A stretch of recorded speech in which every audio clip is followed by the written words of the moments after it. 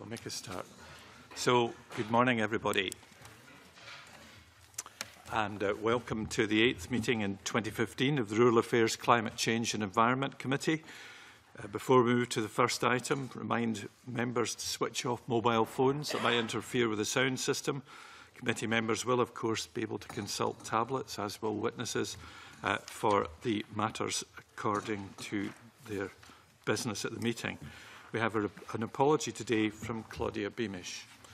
Agenda item 1 is the Community Empowerment Scotland Bill, and this agenda item is taking evidence on Stage 2 amendments to the Community Empowerment Scotland Bill on the crofting community right to buy, as well as on the draft regulations on abandoned and neglected land.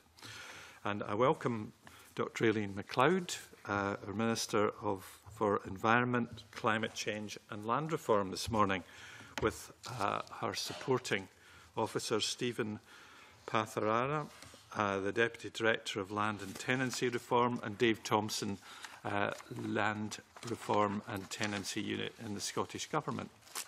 So, welcome, Minister. I don't know whether you wish to make any short introductory statement. Yes, I do, Convener, if that would be okay. Well, I'm delighted to be invited to give evidence to the Rural Affairs, Climate Change and Environment Committee on my proposed Stage 2 amendments to the Community Empowerment Scotland Bill, seeking to amend the crofting community right to buy. And I'd like to thank the Convener, Rob Gibson, and the members of RACI for agreeing to take on this not inconsiderable part of the Community Empowerment Bill on behalf of the Local Government and Regeneration Committee. And I'd also like to thank all stakeholders who responded to the call for evidence on the proposed amendments and attended the meetings that my officials held in Edinburgh, Inverness, the Isle of Harris and the Isle of Lacalsh during December last year. The evidence from those who participated has been instrumental in shaping the amendments. And I strongly believe that the crofting community right to buy is a tool which can be of great benefit to crofting communities, and it's therefore vital that these amendments that introduce the much-needed flexibility and simplification are introduced at the earliest opportunity. Now, only 2 crofting community bodies have made use of the crofting community right to buy legislation in over 10 years. However, we have heard at last week's stakeholders' evidence session that even the existence of the legislation has helped to change culture by encouraging crofting communities to buy their croft land. And the framework of the legislation itself acts as a useful backstop to encourage the parties round the table to open negotiations. And indeed, earlier this month, the opportunity through the community of Barvis on the Isle of Lewis, over 80% voted in favour of a community buyout of the Barvis estate, and that's an estate that contains in the region of 300 crofts. And that is why I strongly believe in the principles of the crofting community right to buy, which is designed obviously to empower our crofting communities or to work as a backstop to negotiate a community acquisition that's out with the framework of the Act. I do, however, recognise that there have been elements of the legislation which could cause great difficulty to communities wishing to exercise their right to buy, not least the mapping requirements that communities are required to fulfil, which stakeholders highlight as being particularly onerous. So I want to make the legislation more flexible where necessary and more straightforward for communities to use. I have listened to what stakeholders have told me, and I am introducing a number of measures to address the flaws which have discouraged its use, including the mapping requirements and how the legislation is used to define a crofting community. So I'm happy to answer questions that the committee may wish to ask in response to these amendments. Thank you very much. I can assure you we have quite a number of questions. And to start off with, just thinking about your statement that it would make it easier for crofting communities to use, while at the same time continuing to strike a fair balance between the rights of landowners and crofting communities. Would you like to expand on this statement and indicate how many crofting communities you think might take advantage of the simplified process? Well, the proposed changes will encourage more communities to access the right to buy by simplifying some parts of the Act and opening up more options for communities in others. So, for example, we've simplified the mapping requirements, which has been put forward as one of the key areas of concern with stakeholders. We've also increased the options for communities by expanding the types of organisations that community bodies can use within the Act, and that's to include Scottish charitable incorporated organisations and also community benefit companies. We've removed some of the burdens on communities, such as the need to provide auditing of accounts, as well as allowing for ballot expenses to be claimed under certain circumstances. And at the moment, communities obviously have to fund the ballot themselves. So I believe that all of these amendments taken as a whole will encourage communities to think about what they can do to sort of take responsibility for their own futures. In terms of the question about the number of communities that will take up this opportunity, I mean, it is difficult, as you'll appreciate, to estimate, but even with the Act as it stands just now, I mean, many communities use the Act's existence, as I said in my opening remarks, to encourage dialogue with owners, leading to purchases out with the Act. And I do hope that the amendments will encourage even more communities to follow their example. Okay, I understand, you know, the context. It's something which does push the envelope out so that more people can consider this matter. Well, in considering that, we need to define what a crofting community is. So Alec Ferguson would like to ask you a question about that. Yes, morning, Minister, and thank you for that, Convener.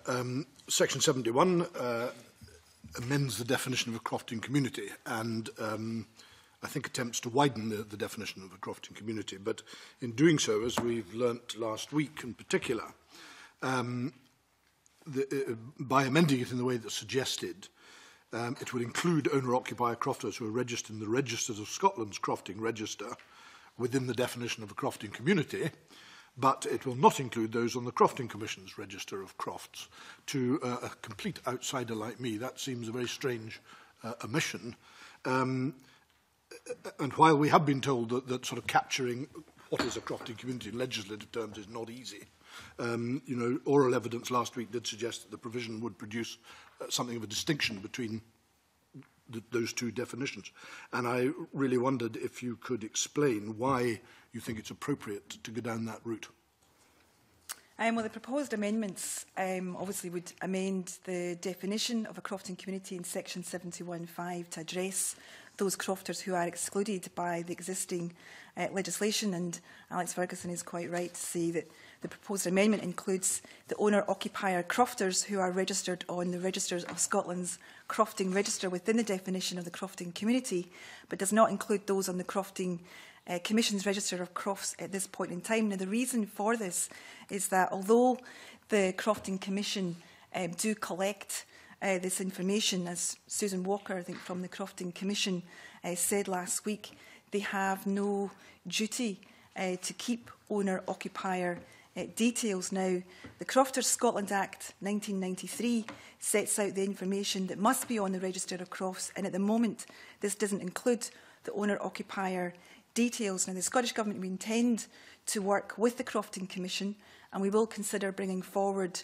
legislative changes to include owner-occupiers within the information that must be included. But until that process has been completed, it's not possible to, in this bill, to rely on the Register of Crofts for the owner-occupier information, and that's why it's proposed that Scottish ministers take a regulation-making power to expand the definition of crofting community at a later date, and such expansion could then include owner-occupier crofters who are registered in the Register of Crofts.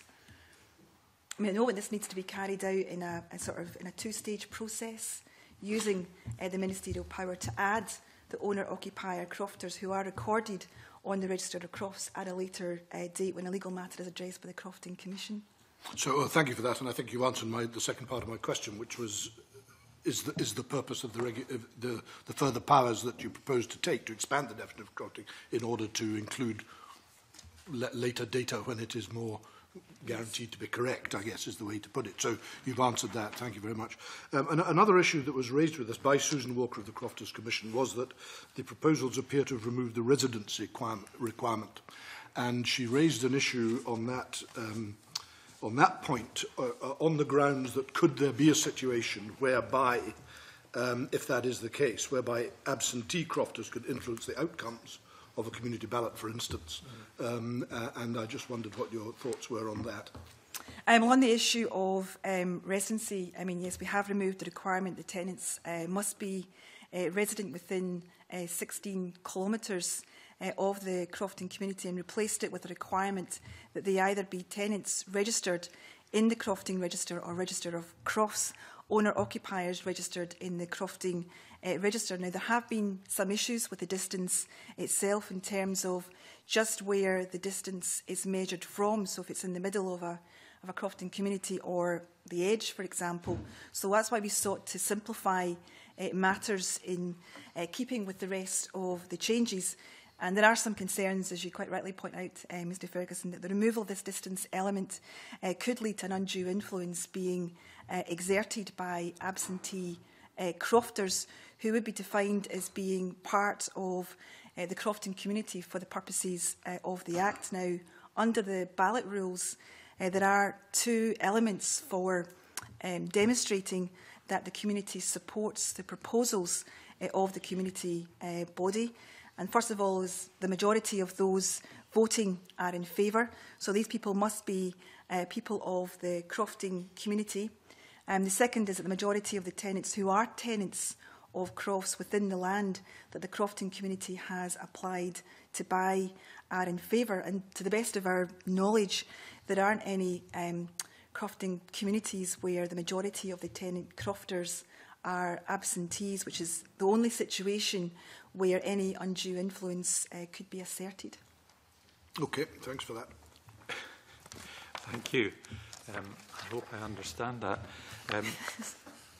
But it seems to me that we're, well, I just want to follow this point up. You know, I suggested last week that because we're moving to a map-based register, the Crofting Commission register, as it is at the moment, that is just a list, will eventually become redundant. So we're in a transition period.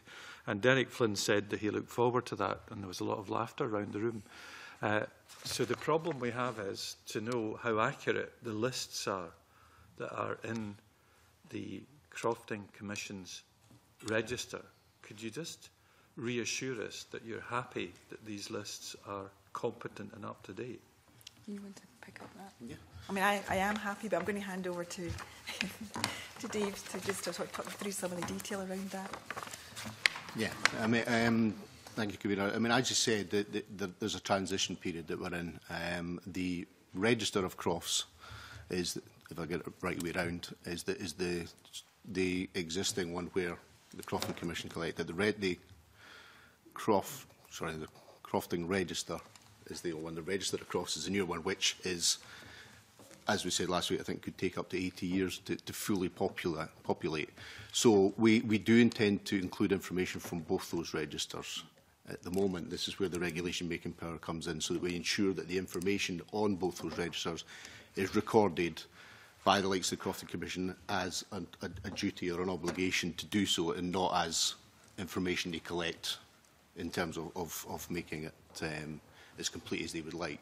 So that's where the regulation-making power comes in, so that we can then, once the Crofting Commission are collecting all the data we would like to see, we can then ensure that those people are all included in the definition of the community.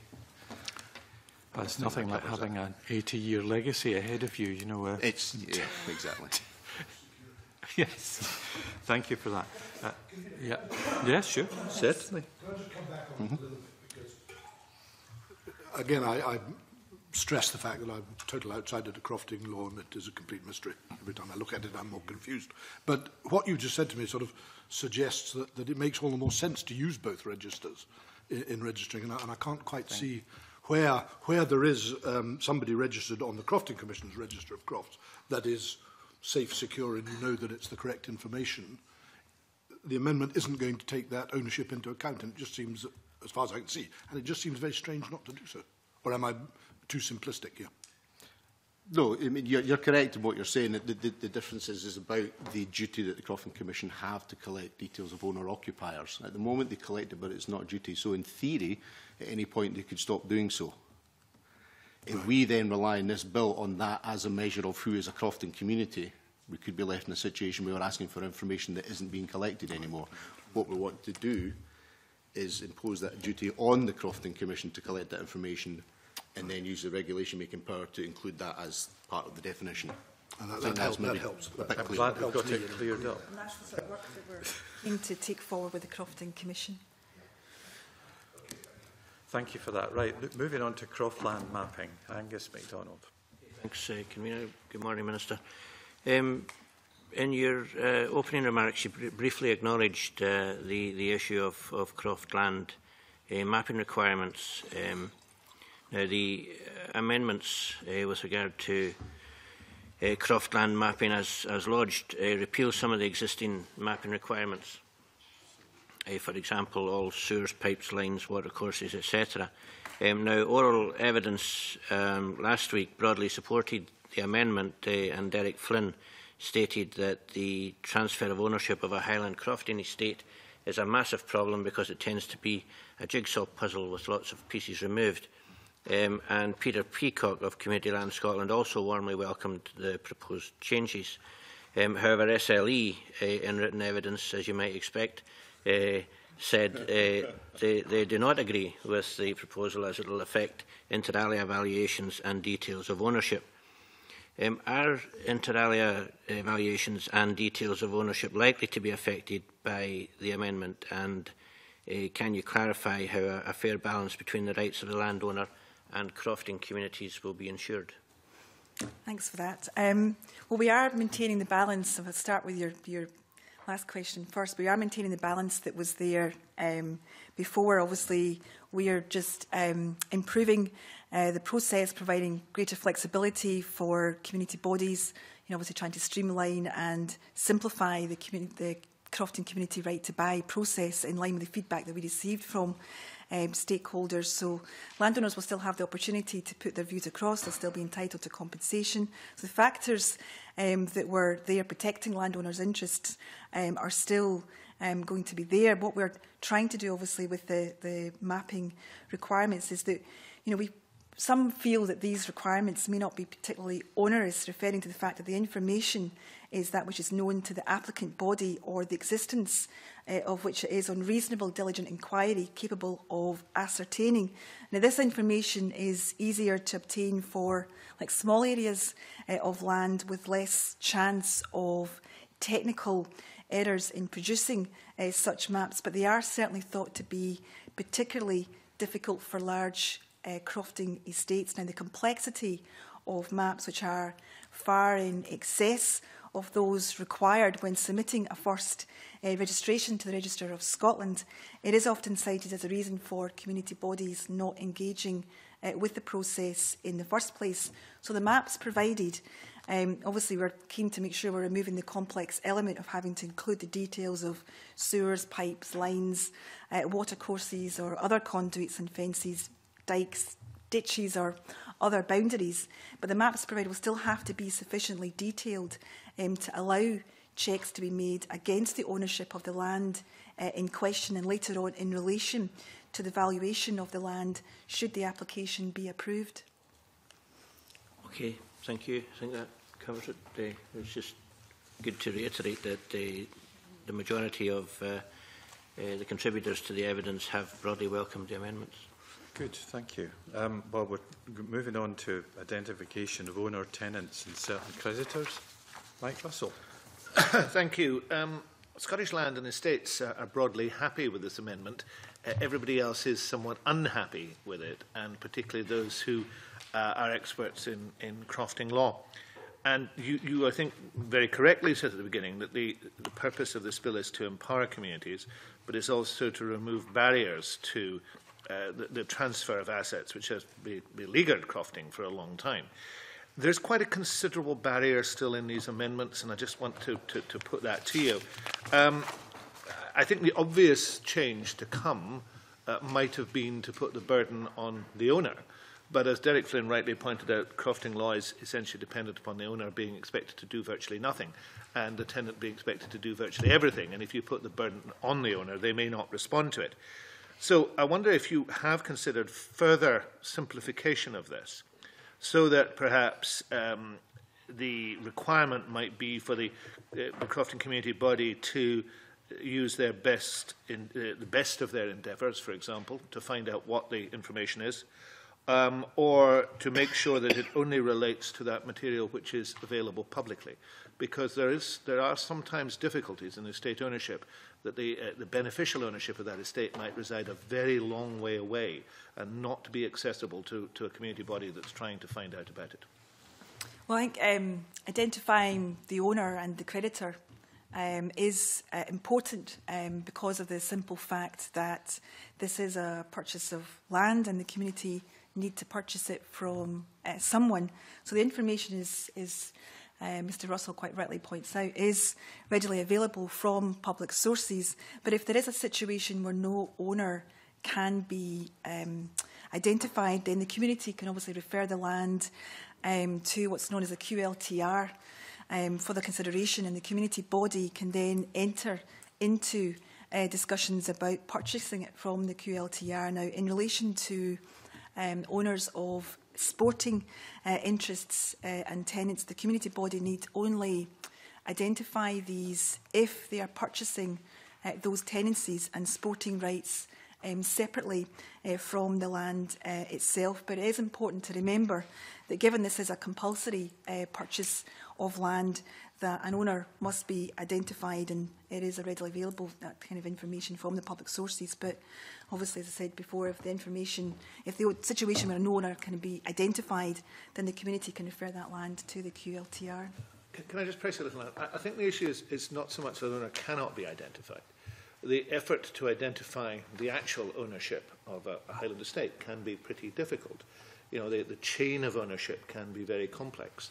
And I think the insertion of some qualification into this, either on the face of the bill or by means of guidance, that indicates what you have indicated, for example, that indicates that best endeavour is expected to apply, that indicates, for example, that publicly available information is what is being sought, I think would be helpful.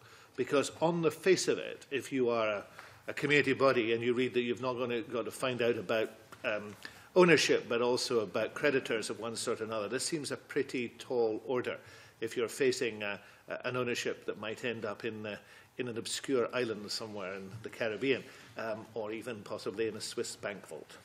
Do you want to take that, Dave? Yeah. Okay.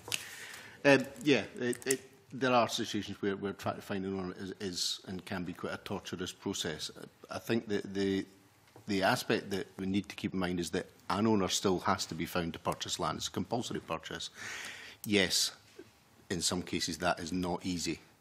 But the bottom line, it still has to be done. Now, in terms of strengthening the guidance, we can certainly, and in terms of sources of that information, you know, the Right to Buy team are always there to help the community through the process at any point, and to help. We as part of the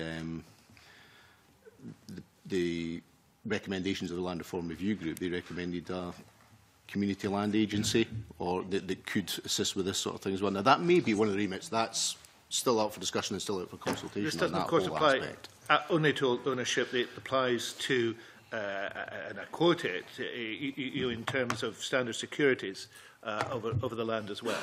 So I am reading this correctly, that you are indicating that you think guidance could be issued that would deal with this, so that the burden of this was understood more accurately by the crofting community, and that therefore concepts such as publicly available or best of endeavours could be considered.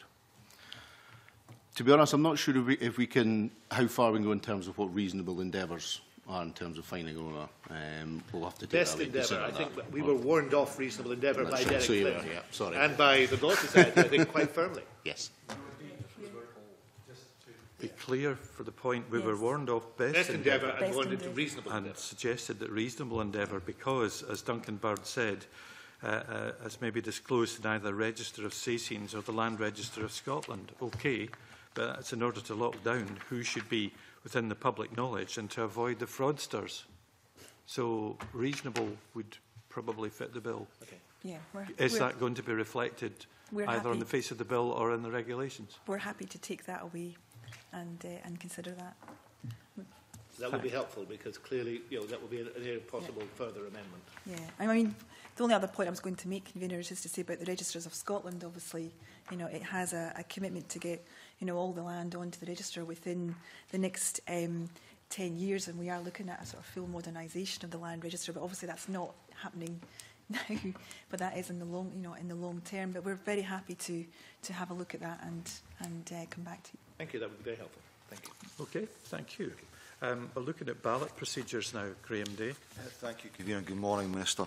The proposed amendments will get us into a situation where crofting community bodies could, in certain circumstances, seek reimbursement of the costs associated with conducting the ballot. However, no such option is made available under Part 2 of the 2003 Act to a community body. Could you outline why we have this differential treatment? Well, in a Part 2 application where the community body register preemption to buy, they have to demonstrate community support for the group's plans by other means such as a petition. However, when it comes to purchasing the land, a ballot must be held to confirm that the community wish to go ahead with the purchase itself. Now, for the crofting community right to buy, since it is a compulsory purchase, it goes straight into the purchasing stage of the process. Therefore, it's important that they demonstrate community support for the purchase. So the requirements are the same in both parts as far as the ballot is concerned. It's just that there is no preemptive element along with the associated petition to demonstrate support. So the main difference is around the funding for the ballot. So as part of the changes to the community right to buy, we are proposing that the running of the ballot and the cost of doing so is met by Scottish ministers. However, in the crofting community right to buy, we're proposing that the community run and fund the ballot in the first instance, but in certain circumstances they can apply to Scottish ministers for the costs to be refunded, and the main reason for that is around one of timing, because in the Part 2 process, community support has already been demonstrated as part of the application process before the ballot stage is reached. So that also means that the Scottish Government has already assessed the suitability of the community body's application. Okay, right. That clears it up. Thank you very much. Now moving to reference to the Land Court. Dave Thomson. Thank you, Convener. Morning, Minister, and Dave and Stephen as well. This is a relatively minor point in some senses. It was raised last week principally by the Law Commission, and it's about the persons who have a right to refer a question to the Land Court. And the amendment that's come forward from yourselves, from the Government, has extended that. But what the Law Commission was saying is that, sorry, Law Society, Convener, the Law Society is that creditors should also have this right to refer. Now, there was a submission to us from a member of Community Land Scotland who made the point that creditors with a standard security and right to sell the land are irrelevant in a Part 3 situation because land in crofting tenure is near valueless. No other member of the panel seemed to be particularly exercised by it. So it was just to ask you why creditors in Section 81, they're included in Section 73, why they're not included in Section 81, if there's any particular reason for that, or is there any merit in what the Law Society are suggesting? Thanks for that. What I will say to you is that Section 81C does actually state within it that any person who has an interest in the land which is legally forcible, so that would include creditors. Okay, so that's the answer. Yeah. They're included in that broader part of it. Okay, well, that's fine. Thank you. Thank you. So we'll move on to the outcome of an appeal to the Land Court. Jim Hume. Yeah, thank you very much, Convener, and morning, Ministers and officials. Outcome of appeal to the Land Court. At the moment, the 2003 Act allows the Land Court 4 weeks from hearing date to give reasons regarding a valuation appeal. The amendments here in section 92 would make that 8 weeks, but with the Land Court also able to report why it was unable to meet the 8 weeks target. I just wonder what the rationale of doubling the time that the Land Court, and therefore doubling the time that people have to wait, doubling that time is beneficial, as surely Land Courts, if they're given double the time, they'll take double that time. I just wonder what the rationale is.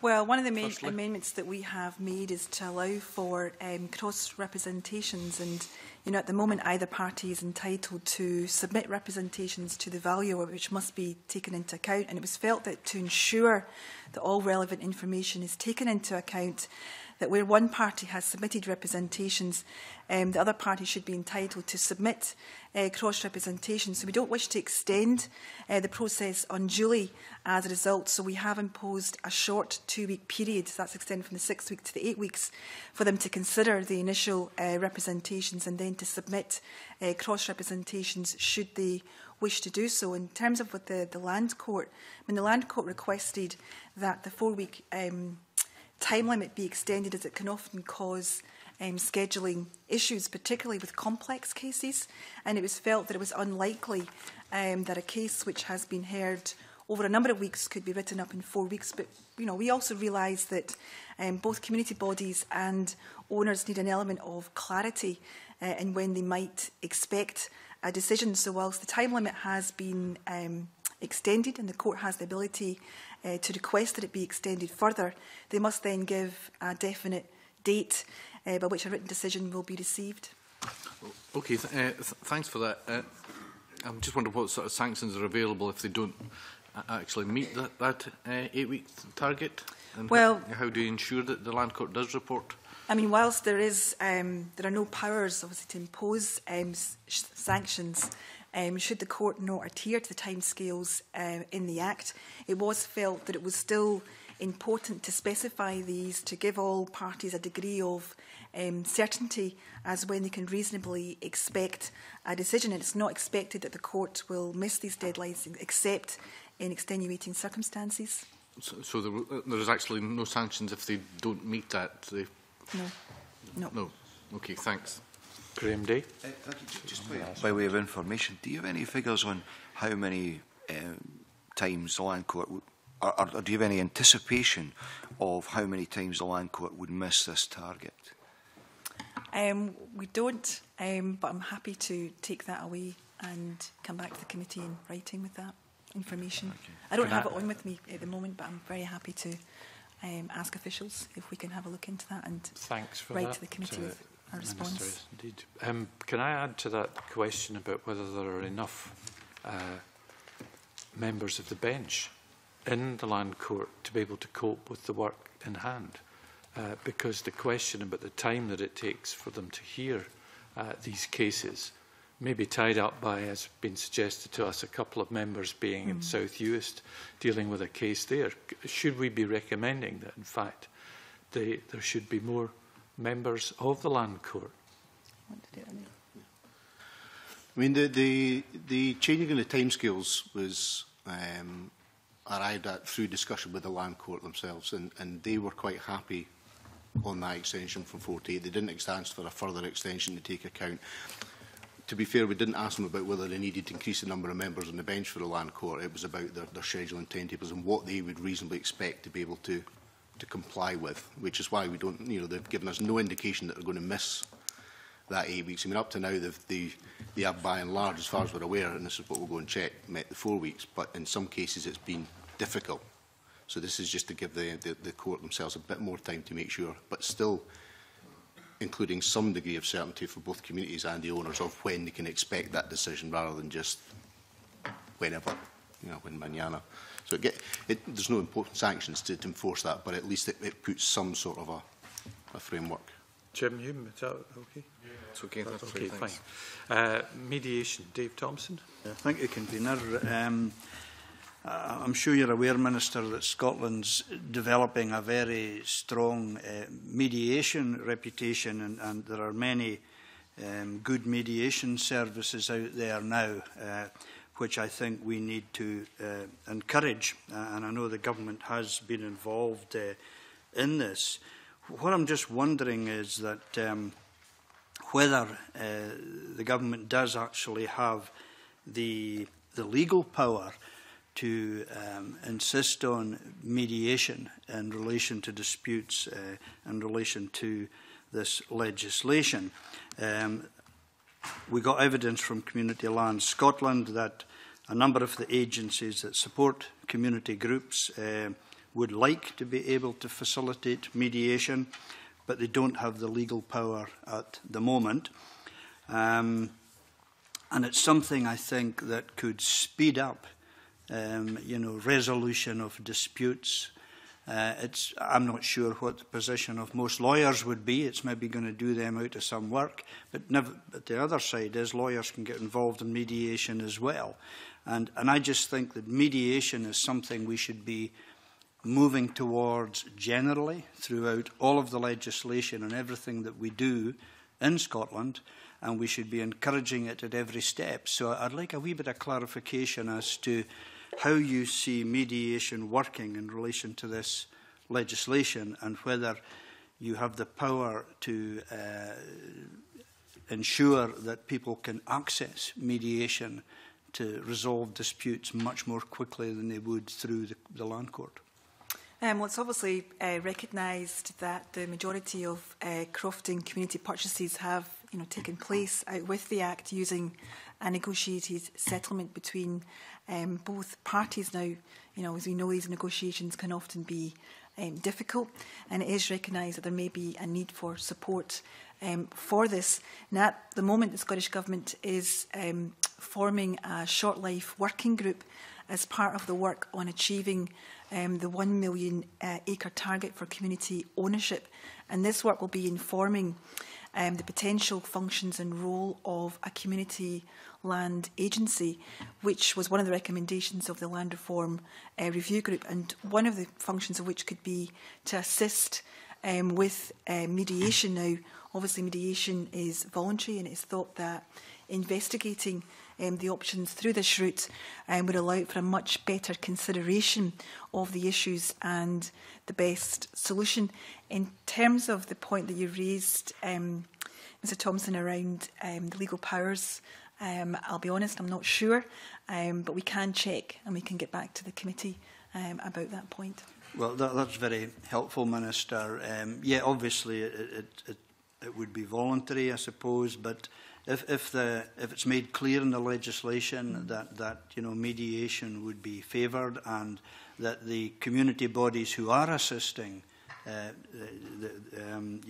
ones that support community groups, would actually have the power to suggest and push people towards mediation rather than just leave it as a kind of ephemeral type of thing. So I appreciate your response, and I look forward to hearing what you come back to us with once you've checked out. Okay. Yeah. Thank you. We're moving out of the area of the crofting community bodies and into the general community empowerment aspect now about abandoned and neglected land. And Sarah Boyack's going to lead off. Thank you very much, Convener. Thank you for sending us the draft regulations on this part of the bill, Minister. It's been incredibly helpful. I'm going to start off the questioning. I'm sure I'm not going to be the last member to ask questions in this section, because in the committee we spent quite a lot of time discussing this issue before we came to our Stage 1 report, and that was partly the weight of the evidence that we received from some of the key stakeholders, but also in terms of the policy intent of the bill. The policy memorandum is clear that the objective that you as a government have is to enable land that's neglected or abandoned can be a barrier to the sustainable development of the land, and that the objective of the bill is to enable communities to have the opportunity to buy that land when other routes to getting access to its better use have failed. So in this context, the fact that neglected and abandoned is mentioned on the face of the bill, but sustainable development isn't, we have concerns about. So I want to kick off the questions today about the definition of neglected and abandoned. And in the response back to us, Minister, you said that neglected and abandoned took their ordinary meaning, and that it's not to be defined on the face of the bill, and that, if I can paraphrase, it's basically obvious to everybody what the terms neglected and abandoned mean. And I suppose the worry I have is that actually it's not that straightforward, whether it's an urban and a rural area. Everybody says that it's obvious in an urban area, it's not so obvious in a rural area. And having represented an urban area for quite a while, even in that context, meeting the definition of whether land or illustrating whether land has been neglected or abandoned is not necessarily straightforward. Now, you've said that there will be, in the regulations, circumstances will be set out. But for a community to establish that something is neglected, for example, what about minor works that might have taken place in the land? What about works just to make a building safe and secure, but not necessarily used, or whether planning applications are submitted on a regular basis? So there are questions about the issue of abandonment and neglect and how bad it has to be before ministers would take that into consideration. But the fact that we don't have that defined on the bill, but that also, although the policy ambition is to achieve sustainable development, that doesn't appear on the face of the bill, is a concern. So I'd first of all like to open up by saying what you thought of the representations we made in our committee report, and why to date you haven't felt able to take them on board in terms of putting the statutory definition on the face of the bill and using the word sustainable development as you have in the policy memorandum. Perhaps, Convener, if I can just make maybe some general points around around the draft regulations. I will sort of say at the outset as well that when it comes to the draft regulations themselves, that these, at the moment, they're illustrating the sort of thing that could be put into the draft regulations, and we're trying to bring clarity to neglected and abandoned land, and we've been trying to take on board the committee's concerns around that. But also, if the committee's got any further suggestions or ideas around what else could be into the draft regulations, then I'm very happy for the committee to be able to feed that into the government at this stage.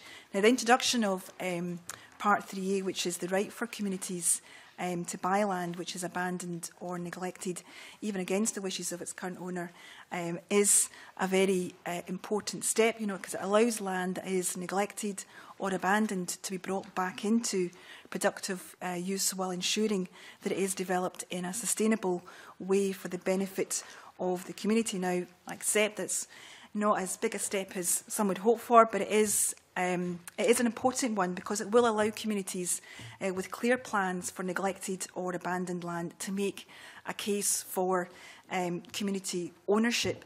And there is an example of, for example, Cunningar Loop, which is not exactly the same thing, but it gives a sort of example of the sort of opportunity of the change that can be made to the land. And this is where the Forestry Commission has brought into use a derelict site at the heart of the Clyde Gateway area, creating an inspiring and accessible riverside woodland park. And it is located in the boundary between South Lanarkshire Council and Glasgow City Council. But as I say, it's not exactly the same thing as abandoned or neglected, but it is an example of the kind of opportunity that communities could make to change the land for the better, with this power in relation to abandoned and neglected land. So not only is this new proposal a demonstration of the government's ambition to further community empowerment, it is also another step along Scotland's land reform agenda. Now, we have listened very carefully to the committee's concerns, and also those that have been raised by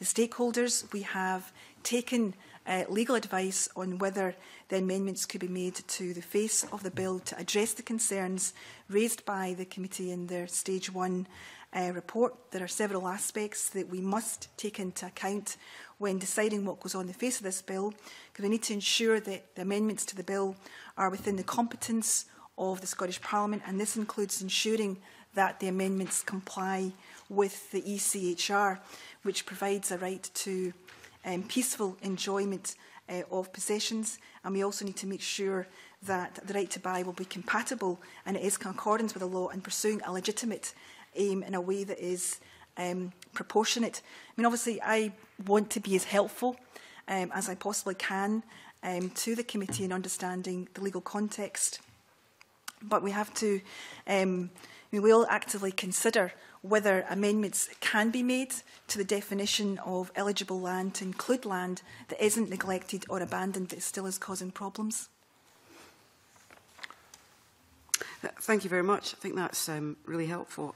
I was thinking specifically about the issue that's been raised by quite a few stakeholders about the term sustainable development.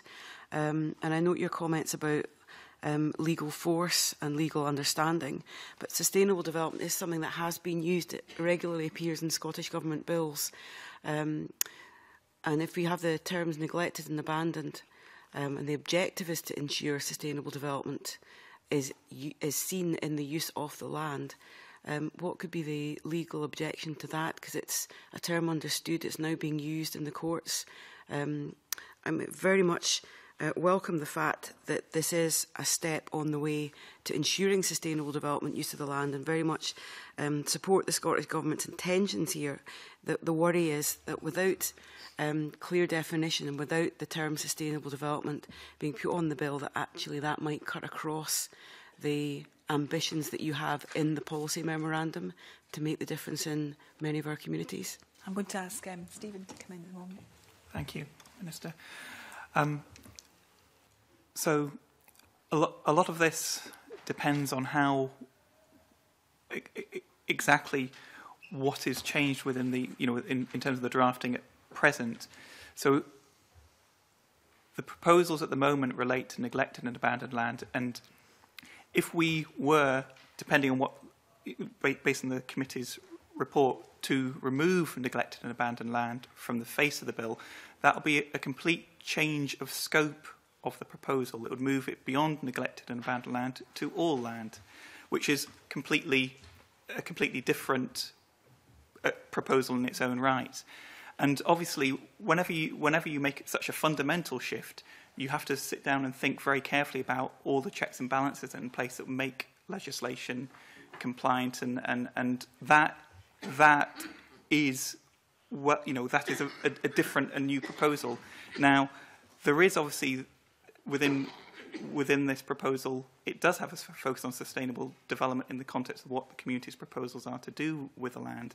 So when you say, bringing sustainable development onto the face of the bill, if it's a replacement to, if it's about what the community want to do as opposed to the condition of the land, that's a fundamental shift in scope of the proposal, which changes its meaning. So just briefly as a supplementary, as a reassurance, if you were to be able to define neglected and abandoned on the face of the bill, wouldn't that go some way to reassuring the communities who are worried that the test of neglected and abandoned might cut across land that you actually as a government would hope would be given that sustainable development use? Well, we thought very hard about, we continue to think very hard about the merits of defining neglected and abandoned on the face of the legislation. I think any attempt to define it would invariably narrow the definition. And broadly speaking, I think the question the committee are interested in is how broad can the land that's eligible be made. And what the Minister was saying earlier is that we are thinking about, is there any scope to go beyond abandoned, neglected to other land that for which there are problems. So we need to look at whether we can come forward with amendments of a nature that would take it further than it is at present, but at the same time not extend it to all and any land in Scotland. And again, while not defining it on the face of the bill, the idea that we bring forward regulations that set out issues ministers have to have consideration to helps define what we mean by neglected and abandoned land. And obviously that has greater flexibility in a way, because if it's found not to be working quite as well as Parliament wants, it can also be amended in time as well. It's more flexible, whereas if we define it on the face of the bill, then it makes it very hard to make changes to it in time. Russell and then Dave Thomson, okay? And Graham Day and then Rob Gibson. This is a very important discussion we're having, and I think we're all trying to get the right solution out of it. And I think it might be helpful just to step back for a moment and say, what is that right solution? And the right solution is to enable communities to possess, to buy land which they wish to use for purposes of sustainable development. Now, if we get this wrong, one way or the other, then that's not going to happen. And it's not going to happen because it will be frustrated by lawyers who want it not to happen and owners who don't want to sell. So we need to get a clarity in this that means if the bill is challenged, then, judicial review does happen and reference under ECHR could happen. But if we do not get it right, then this will be the clause that stops communities actually participating, because they will be frustrated by it. So the question is it better to define it on the face of the bill and have it challenged, but at least be absolutely clear what it means, or to leave it in what you euphemistically call, given the words their ordinary meaning, though it's capable of many ordinary meanings and another legal meaning. And that's really quite worrying, because there's a specific legal meaning to abandoned neglected land which you are not applying here. And in those circumstances, if you leave it in that way, will the challenges essentially be successful because of the vagueness within the legislation? And I think the committee in the greater part, it's not unanimous, but the committee in the greater part believed that it was very important that we tied this definition down as clearly as possible so that communities could use the legislation effectively. Now, I think that's what we're still struggling to try and do. I think there's also an issue about whether fundamental and radical steps, and I'm very, very pleased to see them, but fundamental and radical steps about changing land ownership should really be defined in secondary legislation, or whether they should be defined quite clearly as a legislative intention of the Parliament within primary legislation. So I don't think we're there yet. I think the regulations are helpful, but I do think it's important that we get a clearer definition on the face of the bill. And what Sarah has been trying to do, and I think quite correctly, is to point to sustainable development as one possible area in which we could get a clearer definition. But I think that there will be amendment brought forward on this, and I would urge the government to think about that because I think we're all trying to help each other to get that absolute clarity so that the intention for a radical step forward will be fulfilled in practice. Because we know from the land reform legislation that in actual fact many of the difficulties that existed, including some I have been dealing with myself in recent weeks, are because the legislation is not as clear as it should be, and that there are difficulties in operating that legislation. Now, we've learned from that. So the question is, can we keep moving in this legal debate? And my own contribution to it, convener, if I might just make that, is I do think we need the clear definition. I do think we need the term sustainable development. And I think some of the work that is being done by Community Land Scotland to suggest a way to frame it should be seriously considered by the government's lawyers going forward. I mean, there will, I think, be an amendment at stage 2. And if that amendment were to be seriously considered by the government's lawyers, we might get ourselves to the stage where we could all eventually agree. Thank you. I'm just going to add very quickly onto that, just obviously that we appreciate the committee's support and the committee's work around this area, and obviously we are actively considering what's possible from the government side as well, because obviously, within the Land Reform Bill consultation itself, it does also ask the question, do you agree that there should be powers given to Scottish ministers or another public body to direct landowners to take action to overcome barriers to sustainable development in an area? And obviously, the responses to the consultation are currently being analysed, but there is work that we are currently doing right now in terms of considering what further amendments could be brought forward. So when the amendments do come forward, and it's very helpful, I'm grateful to you, Minister, for that. You are essentially saying that the debate can continue. Obviously, you will look at possible amendments and keep thinking about how we can make this effective so that it doesn't stand as a difficulty, but actually fulfills what your policy intention is, which is endorsed by the majority of this committee, very warmly endorsed by the majority of this committee. Yes. Dave Thomson. Thanks, Convener. Looking at this, it strikes me that the broader the definition, you know, as outlined by Stephen Patrana there, the more room there is for challenge, which is counter to what you were actually saying. And I think it's interesting if you look at the people who are happy with the current proposal, and they are the ones, I think, who don't want change in relation to communities' rights to buy the land. And I think that's very, very significant. Look at the folk who are supporting this change and look at the folk who are quite content with the current situation. So that's really a comment to kick off with. But there was one thing you said, Minister, which I'd like to get a wee bit of clarity on, and it was to do with the legal advice, where you mentioned the competence of the Parliament and the ECHR. And if it was in the face of the bill, there would be greater difficulties and problems for us. What I don't understand, and I'm not a lawyer, so maybe Stephen can help me with this, if that is going to create problems, if it's on the face of the bill, what leads you to think that these problems wouldn't exist if it appears later in regulations?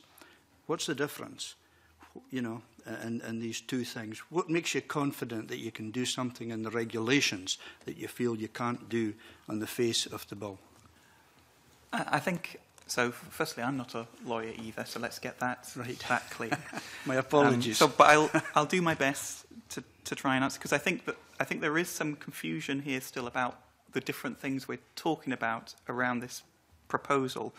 So there's the issue of what type of land are we talking about, which is what, and the words neglect and abandon relate to the land.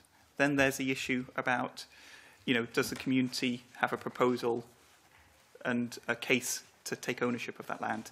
Yeah, so those are different things. So if we're talking about what type of land, the question of the definition is what definition describes the land we mean. Now, my initial understanding of what the committee was suggesting, which was possibly removing the words abandoned and neglected, would then mean all land.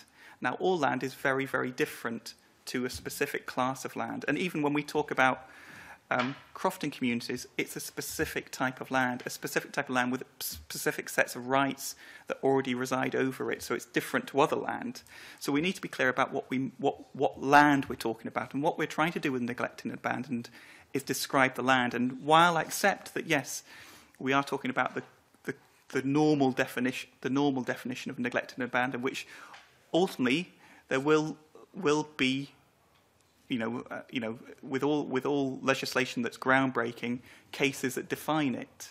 But we anticipate that definition would probably be broader than any definition that we would articulate, because invariably when you start trying to articulate things, you end up narrowing them down. So that's a risk. You know, we could define it down, but it will be narrower than wider.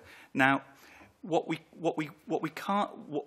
be a substantive change in direction of the proposal would be relating the issue of sustainable development of communities as the key factor that drove which land was eligible, if you see what I mean. So, i.e., communities deciding. So that's actually a huge change, and it's not that. And essentially, within the context of the current proposal, where all the checks and balances have been carefully thought through in relation to neglect and abandon, that would all have to be thought through again. And you could argue that within the context of the consultation on land reform, where we're talking about consulting on a proposal for the power to minister to intervene where the actions of the landowner are detrimental to the sustainable development of communities, we're thinking about to go to the place the committee is really interested in that context, which of course requires a lot of careful thought about how you design a mechanism that's compliant and takes regard of landowners and communities' interests. And from a landowner's point of view, it has to be adequately foreseeable. They have to understand what they have to do that would make their land, bring their land back into good use, make it sustainable.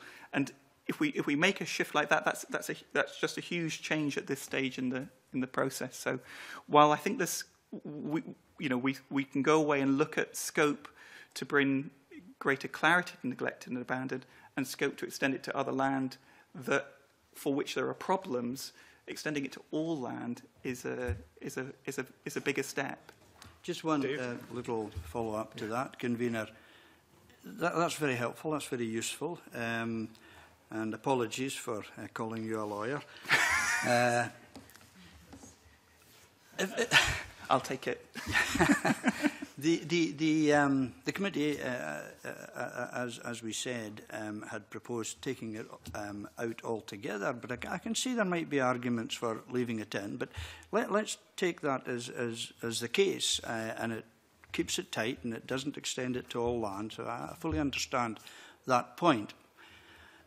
But doesn't it logically follow that if you have the neglected and abandoned land there on the face of the bill, that to strengthen your hand even more, the definition on the face of the bill would actually do that, especially if the definition made it clear that the whole purpose of this was to do with sustainability and sustainable land.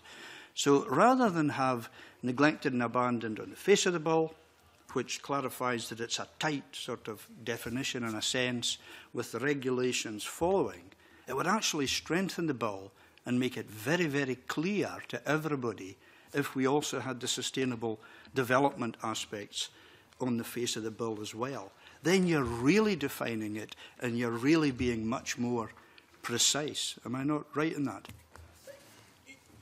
I think it's possibly that would possibly be, well, certainly putting a clear definition on the face of the bill would be more precise, but it would invariably probably be narrower. But it would have to relate to the land, so sustainability of the land and the condition of the land, as opposed to the sustainable aspirations of the community, which are a different thing. So, and again, you know, there's a big difference in that, and I still think that the scope in terms of regulations which allow greater flexibility to get this right over time in a way that going for a definition on the face of the bill would obviously pin it down, but offer less flexibility. Really. Yeah, I take that point, but the whole purpose of this is to ensure that land is used to its best advantage. It's, you know, that sustainable development of land is actually taken forward, and there isn't land lying there doing nothing, not benefiting anyone other than someone who has bought it as an investment. And therefore, yeah, it's got to relate to the sustainable development of the land, that's fine, but that's going to be in the interest of the community. And if there's a bit of land lying doing nothing, and the community would like more housing or business parks or hydro schemes or anything like that, and that land's lying there just because somebody's bought it as an investment to hedge against inflation or whatever, then the community would be able to come in and argue that this land is not being used sustainably. They have a way of making sure that it would, and they would come out with their business plan and all the detail along the lines of the park judgment, for instance. So, yeah, it's got to be to do with the sustainable development of the land, but it would definitely, and that's what we're after. So I'm quite comfortable with that being on the face of the bill and that being made clear on the face of the bill, because that's what we're looking to do. In the Highlands, there's lots of land that is sterilised and not being used to best effect, and we need to change that. So can I come back on one small point, Convener? Briefly, yeah, because it's a debate, and Alec Ferguson wants to come in and Mike wants to come in, and so do I. So one of the things in these provisions is they don't apply to the crofting to the crofting communities, sorry, to the crofting districts, because essentially the crofting community right to buy is a broader right to buy and would apply in those areas. So all those situations you're talking about in the Highlands that you point to, the crofting community right to buy is the vehicle in that place. But not all of the Highlands is under crofting tenure. Only some districts, yes, indeed. Right, Alec Ferguson, Mike Russell. Thank you very much, Convener. I just wanted to thank Mr Patharana for confirming, I think, that the committee's recommendations in this area would effectively have brought in an absolute right to buy for all land, which is what's creating the difficulty. Well, I think he said it would open up, you said it would open up the possibility of this right to buy covering all land. Is that right? If the word's neglected and abandoned, if we don't define land as a definition around land, then effectively we're talking about all land. If you did as the committee recommended, that would be the case, I think, is what you were. If we remove the definition of neglect and abandon. I wanted to thank you for that clarity, because that's why I dissented from this section of the report. But my question is to the Minister. I wonder if you could confirm that it remains the government's intention that this right, this power, should only be used as in a situation of last resort when all other processes have failed. Does that remain your intention? Yes, it is. Yeah. Yes, it is. It does. Thank you. Yes. That's all I need to know. Thank you. I feel I perhaps should have come in before Alec, because what I wanted to say to Stephen is that I don't think the committee's intention was that it should apply, the recommendation of removing the words should open up all land to purchase. I can see that the logical inference of the decision might be that, but that wasn't the committee's intention. And I think I'm right in saying that in terms of the recommendation from the discussion that took place. The committee's intention was to make sure that the opportunity to purchase land that is, inverted commas, abandoned and neglected, was fulfilled. But getting the definition of that has proved to be very difficult. Right? But I don't think there's any intention to open it up for all lands. Some might argue that's the right thing to do. I mean, and you know, that's another debate. But that's not the intention. The intention is to fulfil the policy intention that the government has, and the debate is about whether or not a definition of those words is required to do so, and that's what we should focus on. There isn't intention to go wider, and I think if that became the debate, as you have just seen, that would not necessarily help the government get its intention. So perhaps it isn't the road to go down in terms of criticising what the committee did. Okay, you've taken that right. Well, I want to just focus specifically on the fact that we're talking about eligible land for a start. It's been mentioned before. Eligible land excludes things like agricultural land that's being kept in good condition. It removes low-intensity use land that's been agreed, etc. So anything to do with abandoned and neglected is about a limited amount of land. It's not about all land. Would you just confirm that, please? Yeah, that's set out in the draft regulations, where we set out the matters to which we must have regard when deciding whether land is eligible. And obviously they fall into the three broad categories, which are the physical condition and its effect on the surrounding area, public safety and the environment, the use of the land or lack of use, as the case may be, including whether the land is a nature reserve held for conservation purposes or used for public recreation. And thirdly, the third category is around any designation or classification of the land, such as land which has been classed as contaminated land or buildings which are listed buildings or scheduled monuments. So, thank you for that confirmation, and it's a good explanation of areas in which there should be some discretion so that assessment can be made. I think you should be aware that whatever arrangements are finally agreed by the Parliament, that those who have a landowning interest, as has been mentioned by you on a couple of occasions, will cite the European Convention on Human Rights. And in an article in this month's Scottish Field, a 26-page assessment of making sense of land reform, it states that, the editor, Richard Bath, states that, but it is almost inconceivable that any reform will not be challenged legally.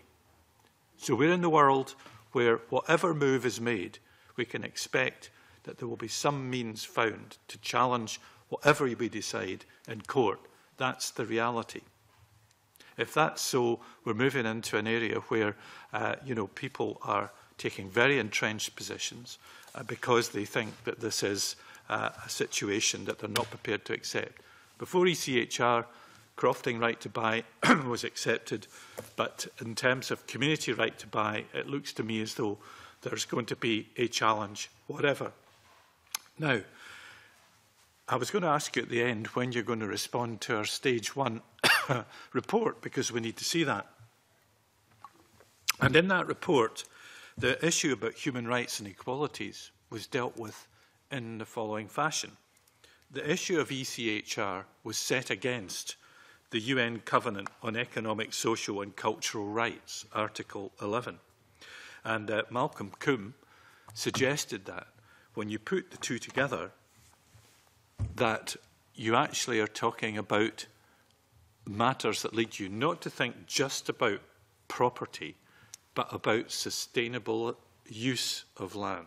Because if you're going to fulfil such matters as food, housing, sanitation, etc., you obviously have to see that in terms of it being sustainably usable and not being neglected and abandoned or whatever. So they're trying to suggest to you that it would be a good idea to find a way in which you test the ECHR, in my view, against the UN Covenant. Because if a court was faced with the situation where someone challenged a decision of ours on the basis that the ECHR was breached, are you prepared to push something which the UK has signed up to since the 1970s in terms of this covenant as something that perhaps actually overrides ECHR? And although the Scotland Act says that we're responsible by ECHR, because there's going to be challenges in court, almost certainly, isn't it time that we were going back with something that overrides ECHR in this case? I'm trying to come back to the committee with it. Okay. So, in the first instance, of course, we can come back to the committee with a further response to that. But what we have to do in all instances is find a way of articulating clearly the public interest and balancing that public interest against the rights of individuals and the rights of communities. And essentially, with any process like the community right to buy, the crofting community right to buy, the proposal on neglected land, that's what it's trying to do. So I would probably sort of want the committee to reflect on the fact that these things are probably all possible, but it's about making sure that the tests that are set out and the checks and balances in a proposal achieve that outcome in a fair and balanced way. And in the context of what we've put forward so far around neglected land, we think we've struck that balance in the right way, subject to some further thinking around the definition of neglected and abandoned land. Now, if we were to broaden things out to other areas where we want to take action, then we need to think through that in a broader context. So we need to, and these are all things that we're thinking about in the context of the land reform consultation and where else government might choose to go. I just want to give the committee a reassurance that we are considering all of this right now, and we are sort of looking at how we can broaden the definition. The government has responded to the committee's stage 1 report that has been sent yesterday. This morning. It was sent this morning, so the committee should have that.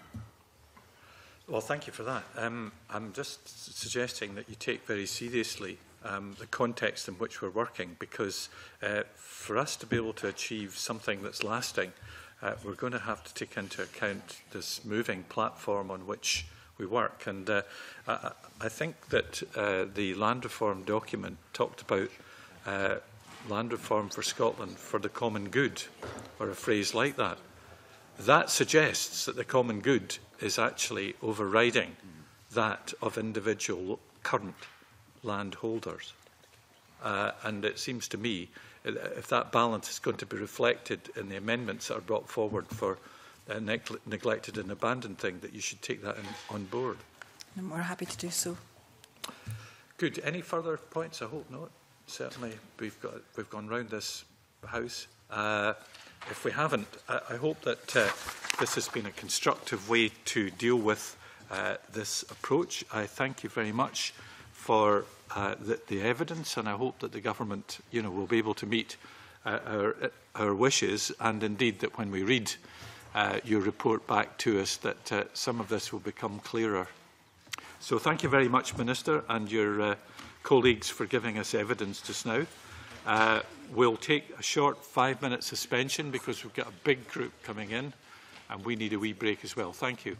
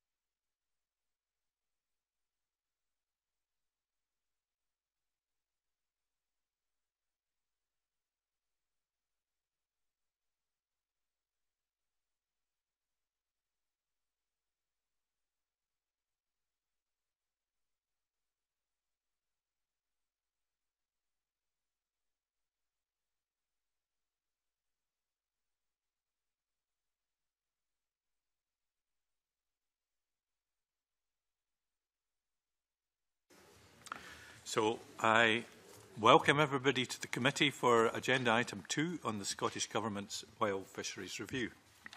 And this will allow us to take evidence from stakeholders this morning.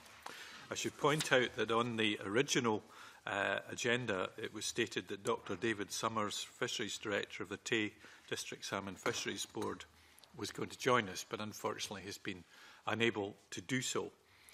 So just so that you understand how we work, we will in a moment go round the table and say who we are.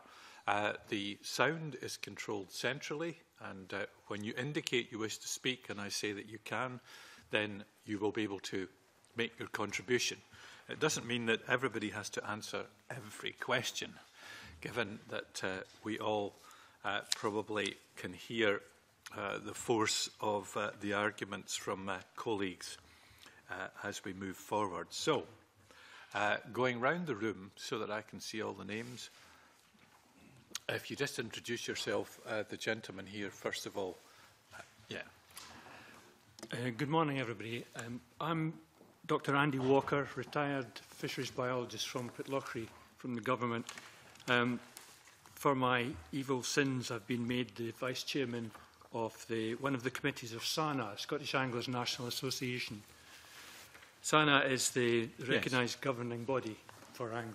Thank you. Game angling. Thank you. Sarah Boyack, Labour MSP for Lothian. Craig MacIntyre, representing Argyll Fisheries Trust.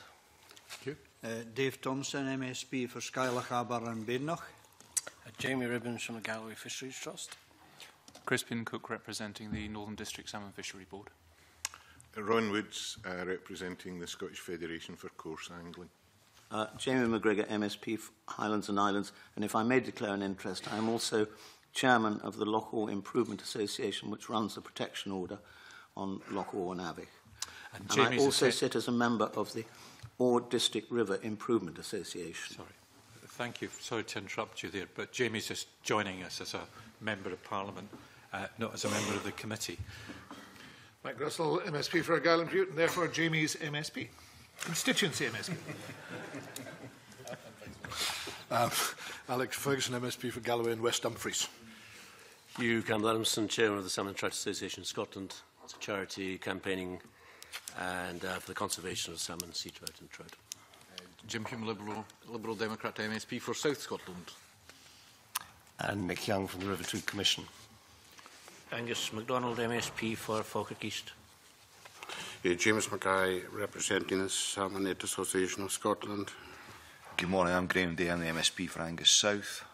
And as the convener, I'm Rob Gibson, the MSP for Caithness, Sutherland and Ross. So we're going to kick off thinking about the balance between national leadership and local delivery in terms of the way that the Fisheries Review has proposed. So what does the panel think about the proposal to establish a national unit with responsibility for fisheries management, and who should head this up? Should the unit be part of government or separate from government? For example, a non-departmental body. So that's my first question. If anyone would like to indicate an intention to answer, please do. Good. James Mackay. I would think it should be run by somebody of a very neutral organisation, probably government, and possibly made up of a committee by MSPs, a freshwater fisheries team, probably stakeholders from the angling associations and different bodies there, also the Salmon Association, maybe have some part of the consultation team, and obviously you would have to take in people like your environmental agencies as well. So we're talking about a national unit and trying to make it slim, I think. That sounds like quite big. Does anyone want to come back on that just now? Jamie Ribbens? Yep. I think the key thing is it's still to be defined. We're still sort of unsure about exactly what this central unit would be, and that's the sort of key thing. I mean, one of the things that's been suggested about exactly where it is and set in government, and I don't actually think that's that important at this stage to decide where that is. It's more the sort of role, and what we would be expecting is that it is looking at sort of the national strategy. Obviously, it's looking through central resourcing. That's one of the key elements that would have to look through. The work plans, there's a strong element, and that's something that the trusts have been involved in already, very much through work plans. And we would hope to have guidance and support going down to the FMOs at that level from this sort of central unit. Okay. Graham Day's just going to put in a little supplementary that might be helpful at the moment. Yeah, good morning, Convener, and good morning to the panel. Can I just pose a question? How do the panel view the proposed changes to the structures set against the kind of conflicts that we've seen arise on some of our rivers? Do you think the potential changes could reduce the kind of conflicts we've seen, or is there a potential to make them more prevalent? With this national body in particular? Yeah. Yeah. Anybody want to take that up? Hughie Campbell-Adamson? I think perhaps, Graham, you're referring to local conflicts in your area. I don't know whether he is. No, sorry, I'm implying. I think it's important that the problems we've had in the past, and there certainly has been problems in the past between the different exploiters of our fishing resource, of our salmon resource, that has been a problem without doubt, and I think the idea of having a centralised system may well get around that to a degree. My only concerns are, in the end, you mustn't lose the local volunteers we have in the area, as we talked about before. I think we'll come on to that as a second question just now, because it's two-sided. The national. But does anyone else get any comments about the national unit, or are we generally agreed to leave it at that just now? Well, if that's the case, we're talking about establishing local fishery management organisations. So does the review establish the right balance between the national accountability and the strategy and local empowerment and delivery? And, you know, how does the powers of the FMOs compare to the powers which district salmon fishery boards currently hold?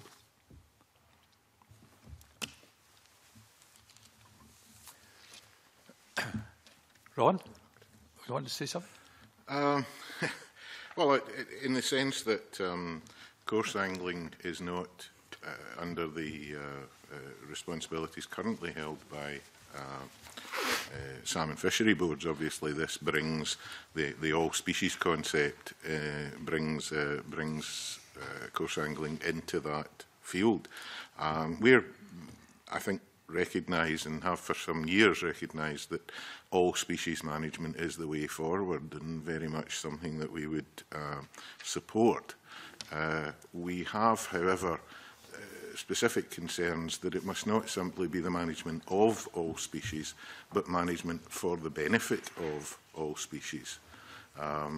We are concerned that the priority, while we recognise that for various financial and other reasons, salmon must have a very high influence on the management, that the priority should not act to the detriment of coarse fish.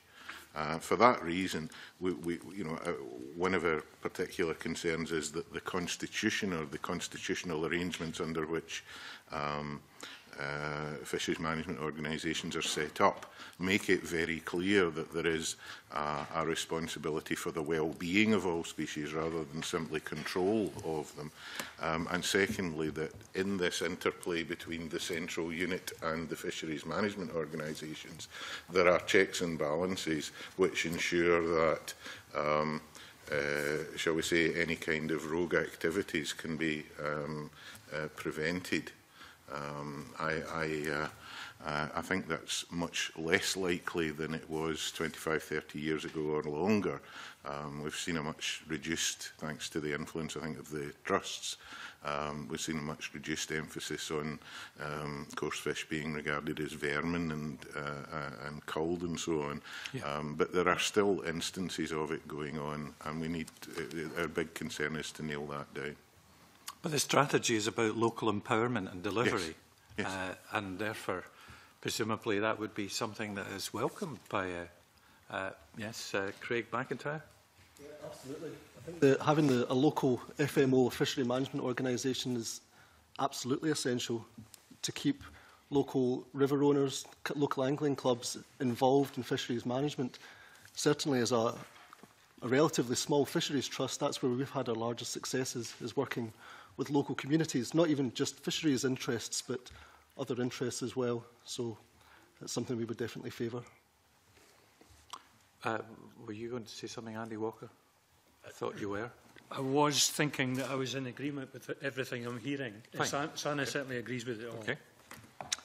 Any other comments just now on that? Yes, Jamie McGregor. Just a small comment. That in terms of protection orders, of course, protection orders... Well, we come into protection orders. I know, but later I'm on. just saying from the local management point of view, only cover non-migratory species and not migratory species. So there's always been a slight difficulty when it comes to managing, because it's not, you're looking at one thing and not the whole picture. Good. Well, okay. Thank you for that. We'll move on to resourcing wild fisheries management, and Jim Hume is going to kick off. Mike Russell going to follow. Yes, Jim. Yeah, thanks very much, Convener. There's 2 or 3 lines of questioning on this. We've got some good input from the Galloway Fisheries Trust in the document that came to us just a day or two ago. Obviously, the review proposal to replace the current system of levying contributions from owners of salmon fishings with a national levy, and we heard from Andrew Thin that if thought by ministers or the central body that money from one area could be spent better in another area, then that would happen. I just wondered what the panel's view is on the change in the levying system and the thought that funds could go from one area, which is maybe doing better than other areas, and the funds therefore going to different parts of the country. Yes, Jamie Ribbens. Thanks. As mentioned there, we did put in a submission. The sort of model that we worked within Galloway Fishery Trust has been very much to multiply up this locally collected levy, and that's a similar model along a lot of the West Coast. We would very much support this central collection of a levy that can then be redistributed, because the present system, if you don't have this multiplier effect, very much focuses more money to where the fisheries are the most healthiest. In a way away. So you will get the best accountability, your best bang for buck as such back, if you have that ability to be able to move it around. Alec Ferguson. Now, just a quick follow-up on that, if I may, just because I obviously know that your own financial structure and it relies a great deal on local fundraising as well as your own efforts in terms of attracting grants and all that sort of thing. Do you feel that there is a danger, or does anybody else feel there is a danger of a national levy going to a sort of basically a central distribution point, if I can put it like that, could have an impact on the local fundraising capabilities that I suspect most trusts rely on to one degree or another? Not necessarily.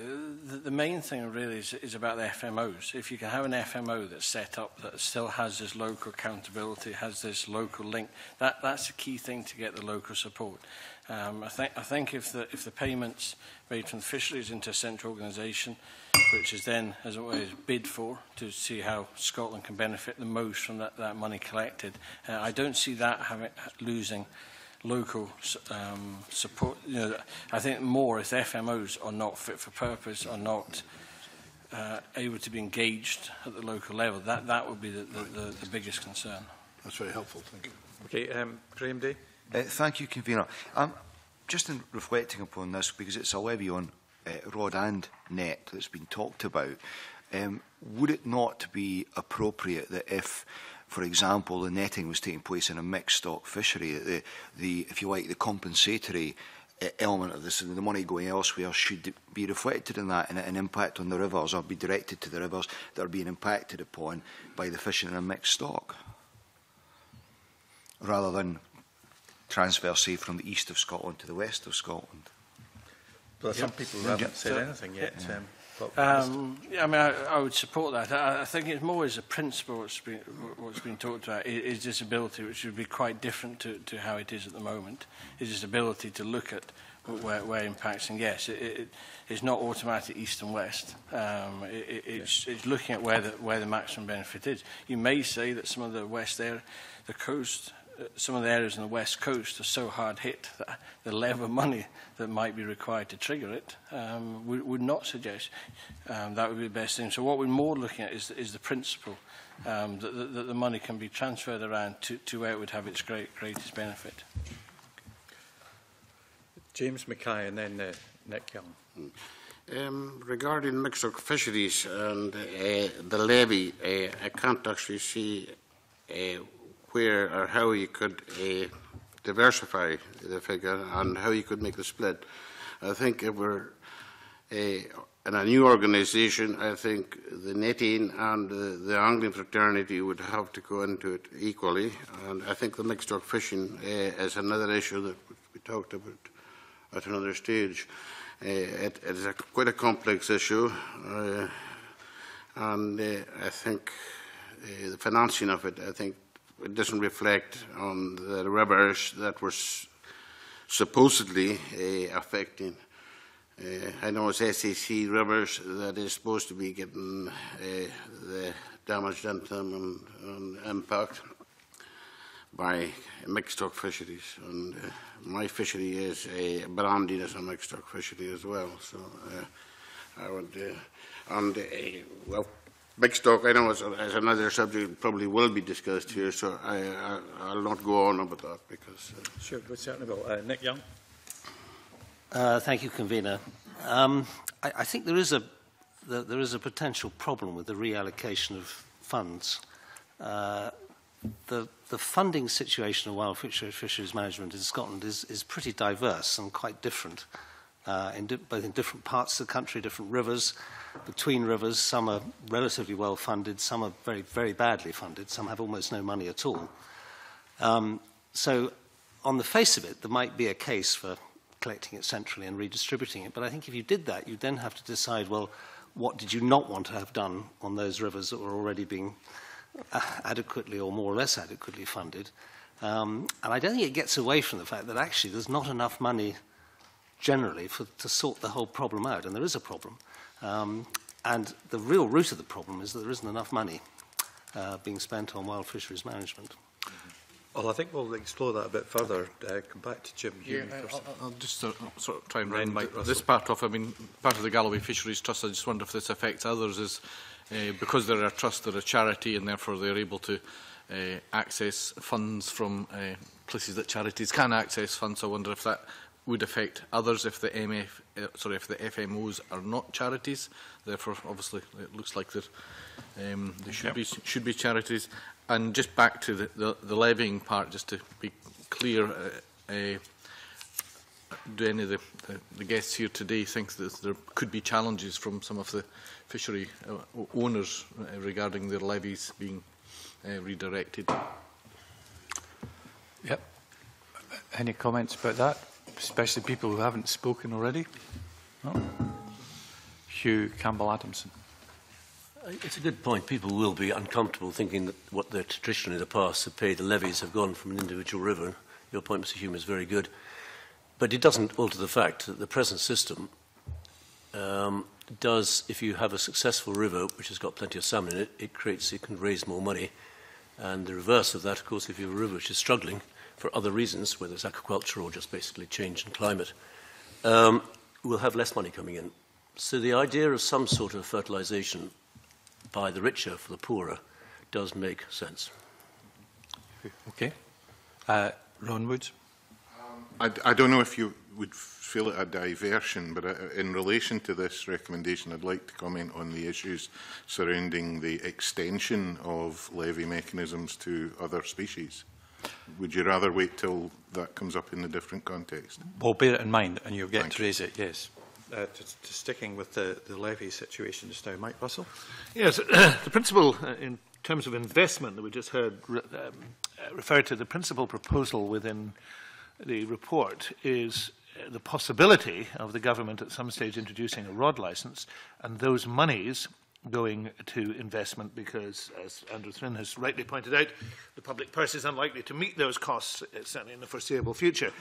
But Andrew's indicated in evidence last week that that would have to be tied to an expansion of fishing through what he called an angling for all scheme. And he pointed out that in his view and in the view of his committee, Scotland is underfished, and that, of course, the preponderance of those who take part are male and of a certain age, a bit like politics, really.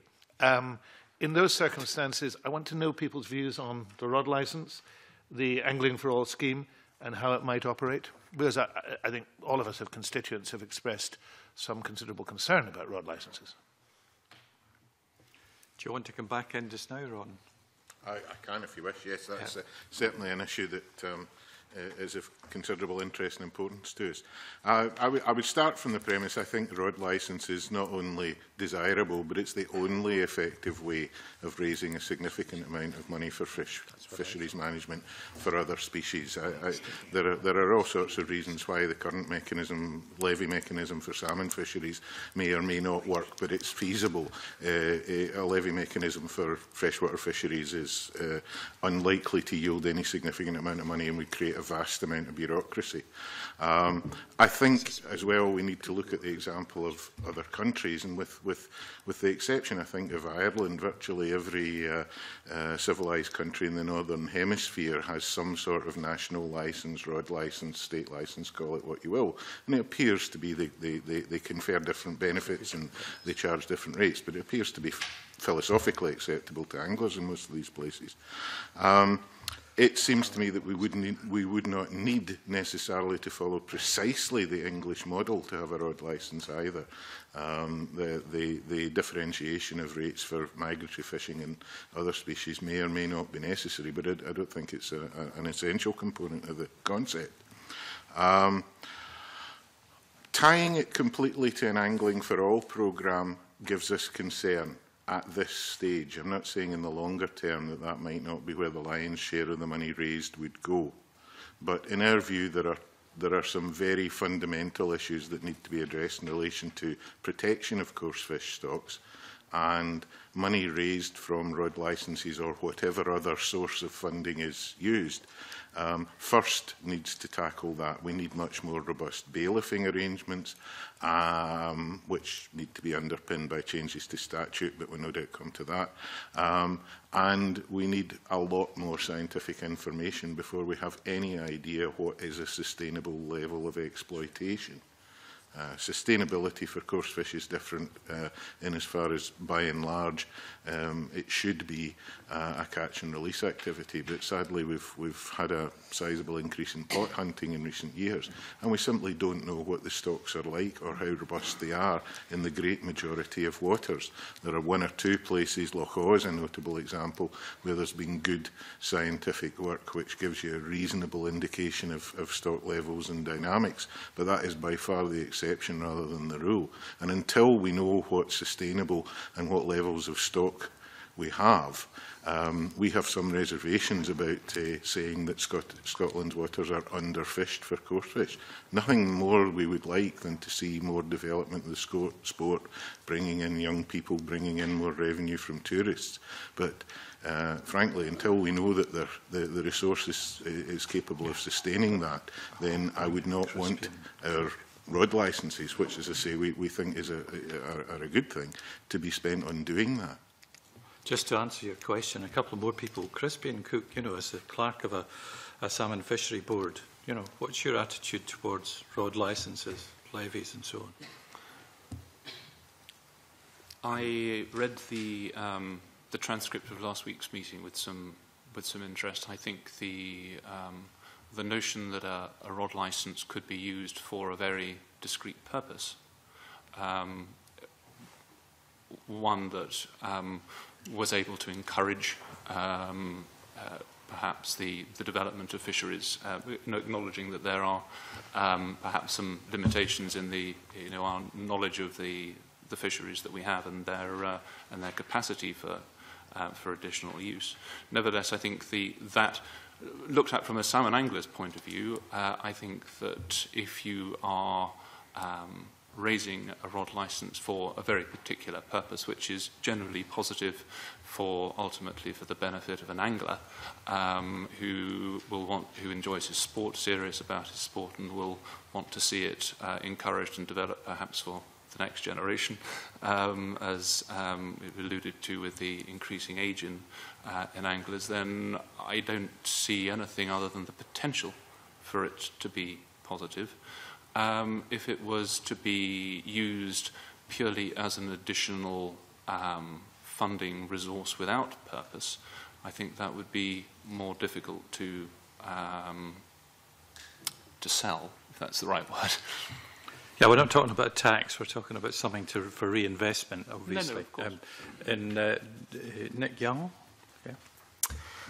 There's no doubt about it. Rod licences are highly contentious, and people are very divided on their views on it. On the Tweed, we certainly don't have a need for one and wouldn't welcome one. My angling clubs on the Tweed tell me that they would be very opposed to it because they think it would stop people going fishing. It wouldn't encourage them. It would be something that would discourage them from going. We're fortunate, perhaps, in that we have a large enough run of salmon that we can collect our funds without having to resort to something like that. But I think that's the worry of the angling clubs, that there's a lot of retired people who would find it perhaps too much to buy both a rod licence and their existing club permit, and that it would discourage young people from doing it if they thought they had to pay. Because at the moment it's a relatively, it's an extremely cheap occupation. It's £20 or £30 for a season ticket to fish on the Tweed. So it's and so you could argue perhaps there's a potential for increasing that, but at the same token, I think a lot of people think it would put people off. For salmon fishing, that hasn't really been discussed, but you could argue that salmon fishing is relatively more expensive, so it would perhaps be a small increment on what people are already paying. Whether the collection of it would be efficient in terms of the amount of money you could raise, I don't know. That would have to be looked at. So, Mike Russell? Yeah. I think, therefore, there's a mixed response to it. In terms of investment, then, if angling for all is not the priority, what are the priorities for investment? I mean, Nick has referred twice to the need for investment. What are the priorities for investment? And hypothetically, how could they and will they be met if there is no rod licence? Yes, Nick, please. Well, there are already. I mean, the angling for all is a perfectly laudable process, and I'm not in any way saying we don't need it.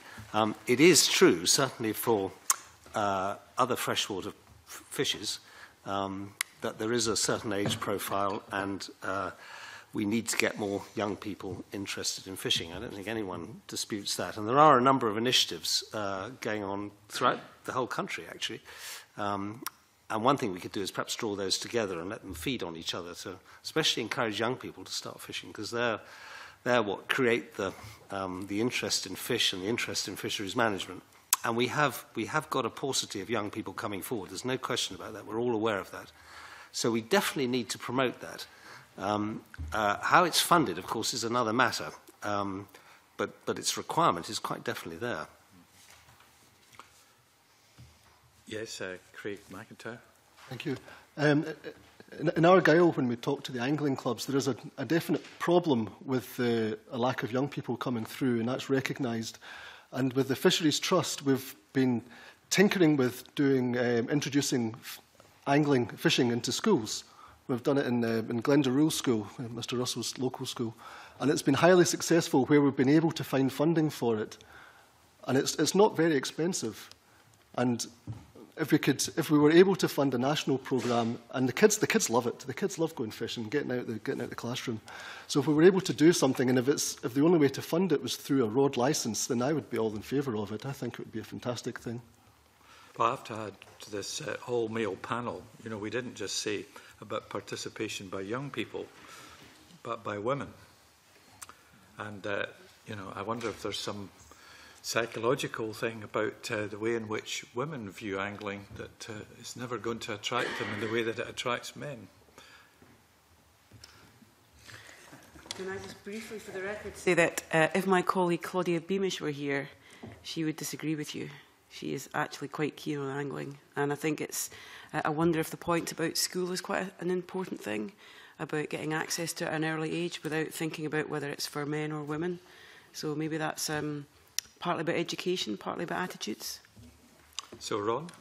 Just to, one of the things which I think was slightly unfortunate that I don't think Andrew Thin quite picked up on in some of the meetings we had with him, there is already some very good work being done. It's being done under the auspices of a joint angling development board for Scotland, which involves ourselves, SANA and the Scottish Federation for Sea Angling. We have developed I know it's not my side of the business, so forgive me if I get this wrong, but certainly up to level 3 qualifications that can be taken in schools. We are working with schools to set up coaching sessions. We have a proper licensed coaching scheme, because obviously there are all sorts of child protection and other issues that that can arise with a piecemeal approach. And we have very welcome support both from Sports Scotland and from the Scottish Government through Marine Scotland. So this is not starting from a blank canvas. There is already some coordinated activity. And as a matter of interest, one of the leading lights in the coaching programmes going out, doing outreach for the schools, young people and vulnerable adults is actually a lady called Heather Lauriston, who fishes internationally, both in coarse angling and sea angling for Scotland, and is very much a role model and is working hard to try and bring girls into the sport as well. Okay, fine. Thank you very much for that. So we need to have something to catch, and for the subject of sustainable harvesting. Oh, Alec Ferguson. I'd ask for supplementary on the rod licensing. Certainly. Thank you. I'm sorry, Convener. I thought I had caught your eye. No, I just wanted to, I think it was Mr Woods who mentioned tourists, really, people who come to Scotland to fish. And I just wanted to touch on the possible impact of rod licensing on that sector, because I am amazed by the number of people from my constituency who have, in the deep southwest of Scotland, that have contacted me on this. And whatever way you look at this, the impact of the various recommendations of this, if they're all put into place, are going to have an add-on cost for fishing, for people who want to fish. I'm quite sure that the well-known rivers, the Tweeds and the Tays, will still continue to attract people in the same numbers they do. But what's been put to me is that on some of the smaller rivers, such as exist in my constituency, South West, these measures could have a very serious impact on people who come to fish, stay in the local bed and breakfast, all the things that help the rural economy. And I just wondered if that's a genuine concern. I'm totally neutral on this particular issue, but I just wonder if anybody has any thoughts on it, whether they could expand on it. Certainly be helpful if we had an international perspective on this as well, because our tourists put off for going to other places. Strikes me as well would be some sort of balance in the debate. Yeah, Jamie Ribbens. This isn't an international answer. I mean, this is to South West Scotland. I mean, that's been raised with us a lot, and I think it is a genuine concern because fishing is relatively cheap. Some angling clubs are under £100 a year. You can buy a day ticket for £10. So the sort of add-on is quite high, potentially with the rod licence in those areas compared to some areas, to some other areas. And also from South West, there's always been a sort of competitive advantage trying to sell fishing compared to the Lake District, where there's a requirement for a rod licence. The trouble is, it just keep going back to this finance issue. The levy, if it was at 45p as suggested before, wouldn't even raise £2 million I believe, on the sort of set rate of values at the moment. So it is this difficulty about exactly finance. We've raised it with you, with other members a number of times. Finance of the new structure is going to be so key to this. It's trying to get this balance between where the money can come from and it isn't counterproductive, because the whole thing gets undermined if you suddenly lose anglers. There was a previous question talking about children and talking about trying to get women into fishing. Those are areas that I think most trusts are very, very keen in trying to push. There's lots of little projects. I think people are finding it difficult. We can take out kids fishing. They love it. The scheme runs very, very well, but there doesn't seem to be a huge take-up afterwards. It seems to be that maybe children nowadays with a lot of sports get involved, do it, tick the box, and move on. It's how to try and step that next step to try and keep them in it. Women to fishing. Sorry, Convener, sort of going back to the previous question. That's something we have been trying to look into. And we think that one of the key things, which I think Andrew Thin brought up again, was all about information.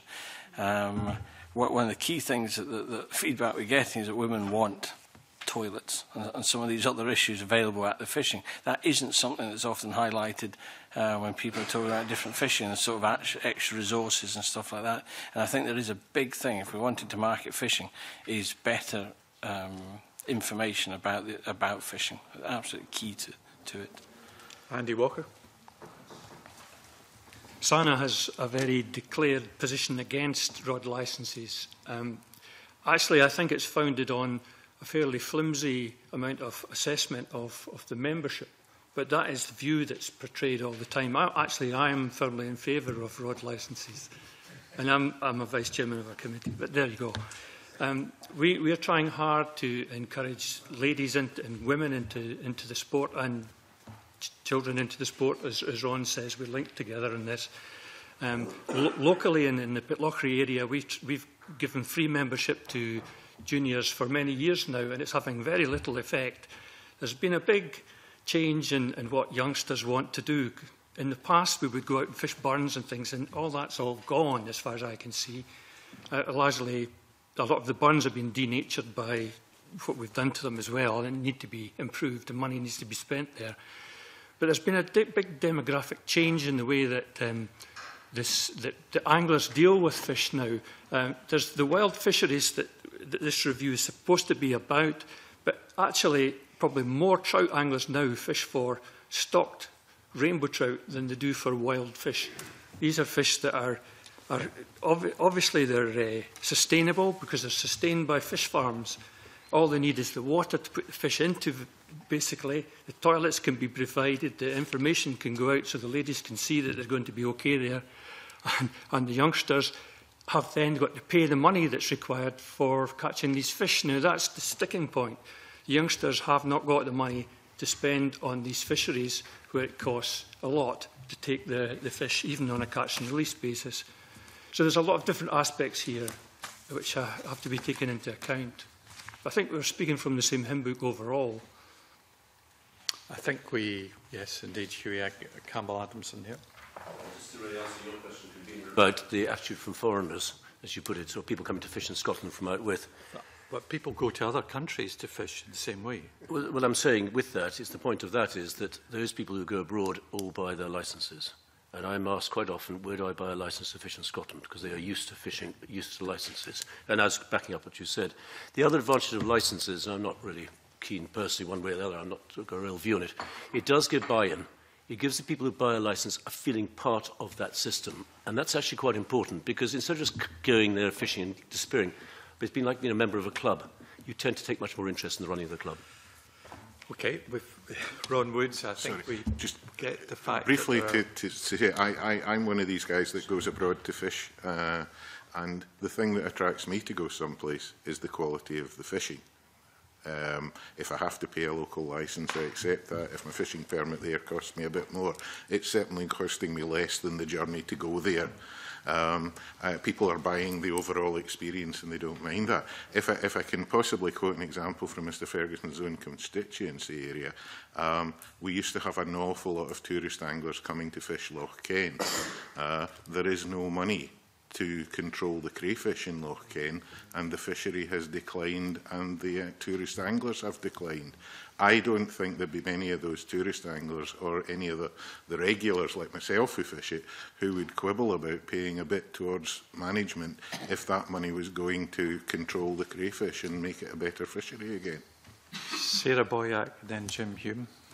It was a question to follow up about the information for people, either locally or from other parts of the UK or people coming from abroad, to what extent well-maintained websites would actually help, so that you would know in advance, or you could be encouraged to go to certain areas, and to what extent the new system suggests would help that, or to what extent local organisations are already doing that. So if you're going abroad, you're not just going to go abroad and then bowl along to somewhere. You'll check it out in advance. So it was just to what extent we're actually doing that properly, or whether it could be improved. I think we probably can. But certainly people... It was to get witnesses' views on it. Nodding kind of thing. Yeah. What do the witnesses, Well, our local angling body in Pitlochry has its own website and deals with selling the permits through the website, giving the information to everybody about where the fishing's available and where to go and what the rules are. And we've gradually got other members of the area to come into our website. They're moving in now. Loch Tummel, Loch Rannoch are moving in to join this in the same service. Now, this has been done through the local protection order, which, because we're moving into a different area here of discussion, but it's proving to be a major success. Now, whether that should be a model for other areas or they should all have their own ones that are slightly different, I don't know. But it's certainly a big step forward in providing information. That's good, that's helpful. Jim Hume? Very much. We've obviously had different views on road licensing, which isn't surprising, a barrier to some, and happy to pay a bit, to quote Ron Woods. I just wonder from just 2 or 3 maybe guests here what they would say was a reasonable amount for a licence.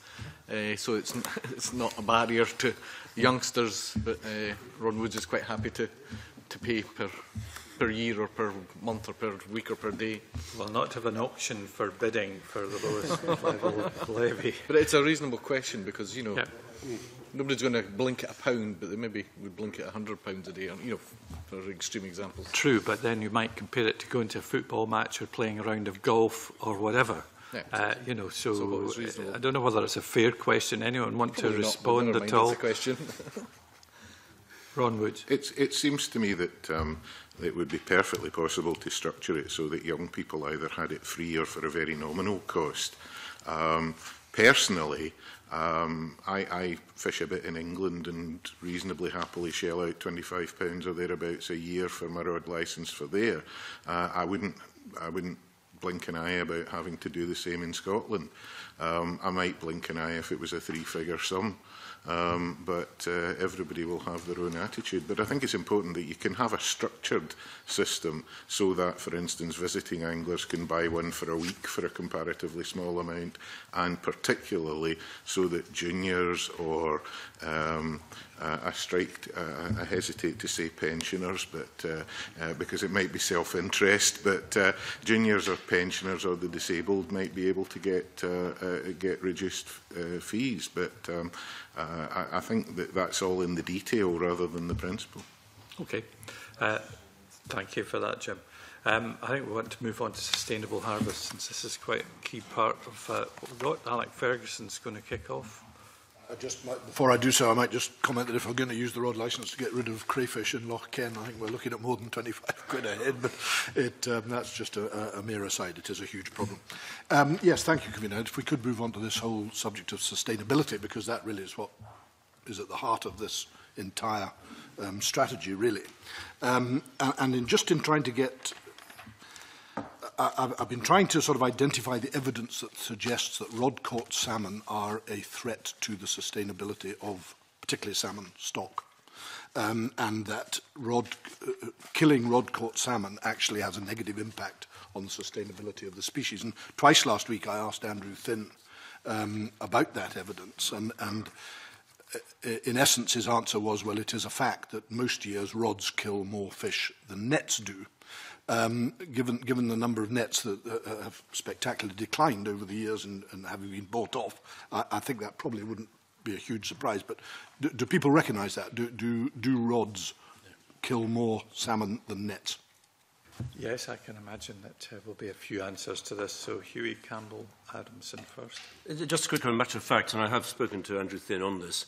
In the last 5 years, the number of fish caught, killed by anglers, has been less than in the number of nets. That's not, and I'll immediately say no, that's not a comment against nets. It's a comment against the fact that nets can have a huge influence in certain areas. But that's a different question. But certainly, Mr. Thinn has accepted that his information was erroneous to say there's more fish killed by anglers. Well, let's be quite clear about this. He said in most years. He didn't talk about the last 5 years. He talked about in most years. And, you know, a significant number of fish are killed on rivers by rods. Quoting exactly. What I was looking for and what I was trying to get last week is, can anybody point me towards this? We are told that this whole strategy must depend on the best scientific evidence available. And I have no argument with that whatsoever. Can anybody point me towards the evidence that shows that angling has a detrimental impact on the sustainability of salmon stocks? Okay, so first of all, James Mackay and then Nick Young. I was going to say that you can see, I mean, the Marine Scotland is sticking the figures every year, and going back over your reports, every year, as we're saying, the anglers are killing, like 2012, for instance, the anglers killed 22,500 fish. I think the netting killed probably just about half of that. And to go further on that, your anglers, I mean, you're talking, it used to be 18% we talked about for mortality for catch and release. Okay, it's now, the goalposts have changed, and it's coming down now, and we're hearing it's about a 10%, 8 to 10% mortality for catch and release fish. Now, if there's 100,000 fish killed, caught by anglers, unreleased, you can still add, anybody can do the sum, 10% can add 10,000 fish that's killed or dies due to catch and release. So in the year of that year, 2012, you could go to say that the 22,000 actually went to 34,000 fish that died that year. Furthermore, you can go on to angling into the latter part of the season. Our rivers in the north don't. They stop on the 30th of September. But there's some rivers in Scotland, and they're fishing into November. Now, to me, anybody could know that a heavily pregnant hen was getting pulled in over their gravel beds in November. It's going to pre-induce spawn. So how many thousand fish has been caused mortality through angling in that case? Can Hughie tell me that one, please? Could you? Well, since you've been addressed directly in this case, please do, and then Nick Young. Right. There's various points. I don't know how you're going to handle it, convener, but I have the figures here from Marine Scotland. Okay. And I can certainly read them out. And just taking your case, James, about, I think you mentioned 2002. 2012. Well, the nets killed that year, as you said quite rightly, 16,230. And angling, the rods killed that year 22,000, which is greater. But then you take the following year, and this is where we've got to be careful with statistics because everything changes. Yep. But at the end of it all, in 2013, nets killed 24,370 and rods killed 13,532. So let's not, I don't want to get sidetracked onto who is killing more. I think all I want to say is I think what it'll come on to is the fact we're killing too many fish. And that's something we can talk about later. But to take on the question I was rather asked to, you brought up, is there any proof that angling makes a difference to to stocks? And maybe what Nick was going to come on to. But if you take proportions, and it's a very dangerous thing and it's very inexact, but if you do say that 1 in 10 fish going up a river is caught by an angler, of which 70% are returned, that means less than 3% of any fish, of the number of fish going up a river, is a very small proportion are actually killed on that proportion. And I still don't think it's right. I mean, personally, I'd say even that 3% is too high in some rivers. But the point is that you've got to take back to the fact we're killing too many fish overall, whether it's anglers or nets, and I don't want to differentiate between the two. Okay, so Mike Russell to expand on the point, and then we'll bring in Nick. I think this is really important, because if catch and release is producing mortality, and I think except it does produce mortality, we need to know what level of mortality exists in that. It's vital if we're going to understand the figures. I mean, Mr. Mackay has presented, an argument that the figures would indicate that the difference between the two methods are producing roughly the same result. I entirely agree we have to reduce that result, but the question is, if both methods have to be reduced, we need to understand precisely what the numbers are. Now, the mortality in the catch and release, Huey Campbell-Adamson is saying, what, 3%? May I come in? I think the figures I may have sent you, which was from something from the Mixed Stock Working Group, which is a government-funded organisation, or talk with James and I were both on. And that there, the paper was submitted there, which came out about 3%. And I think there's quite good evidence on that. I'd rather actually bow down to Mr. Yonge to explain that better than I am. He's much cleverer on this. Mr. Mackay has indicated 8%. That's a big difference. So where are these figures coming from? The original. Right. 18% is what was the known fact that everybody was using, kind of. Okay. But as I noticed lately, it is now changed by somebody to around about 8 to 10%. Okay, right. Nick Yell. Thank you, Convener. Can I go back to first principles on this? Because I think it's important to understand that it's not actually the actual number of fish that are killed that's important. It's the number in relation to the size of the stock. Yeah. And salmon aren't all one stock. On my river, the Tweed, we've got at least 6, maybe 7 different stocks of fish, and they have different conservation statuses. And the important thing is to apply the right level of management to each of those stocks. So we know, for example, that the early running fish, the spring fish, are very vulnerable, and we've now quite rightly got some legislation to protect them, and we've got our own voluntary legislation, as have most other rivers. But the absolute number of fish is only relevant compared to the total amount of the run. And that is variable both between rivers and within rivers. So until we understand that, the actual number of fish that's killed is not relevant. Now, on my river, the Tweed, I think angling, you first of all have to start from angling as an incredibly inefficient way of catching fish. And we think that the percentage caught by angling is quite variable. Probably the best information on this comes from the Welsh Dee, and the very early running fish, the spring fish, which are rare and we know shouldn't be killed, anglers can probably catch 40% of those. But if you go to the very late running fish on the Tweed, the catch of those can be, well, it's certainly less than 10%. It might be as little as 5% on average. And in some years, when there's a really big run, like there was in 2010, the actual percentage catch is probably less than 1%. So the kill rate is clearly very important if you're killing a large proportion. But if you're killing a small proportion, it doesn't really matter whether it's 5 or 10%, but you need to know the size of the run. And I think we should stop talking about actually absolute numbers of salmon, because they're not all the same. No, right, Mike Russell. There is a very strong purpose in talking about absolute numbers, which is, inevitably the outcome at the end of this discussion will be pain for people because they will reduce the number of fish that they are catching. Right? I mean, it's an inevitability. I think nobody is in any doubt about that. So we need to understand numbers, and we need to set 2 different types of things against each other, one of which is sporting activity, and the other one is a long-standing traditional method of catching fish, which is a commercial method. I'm not taking sides on this, but it is absolutely important we understand numbers, because there will be a reduction for both sides of that equation, and we need to set that against each other. So I'm sorry, I'm not going to be deflected from talking about numbers. I'm quite happy to think about sophistication in those numbers, but it is vital we talk numbers. Can I just agree with Mr. Russell entirely on that? I don't think we should be deflected from numbers. And all that he says is absolutely right.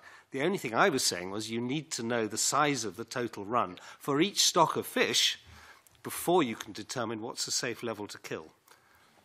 James Mackay.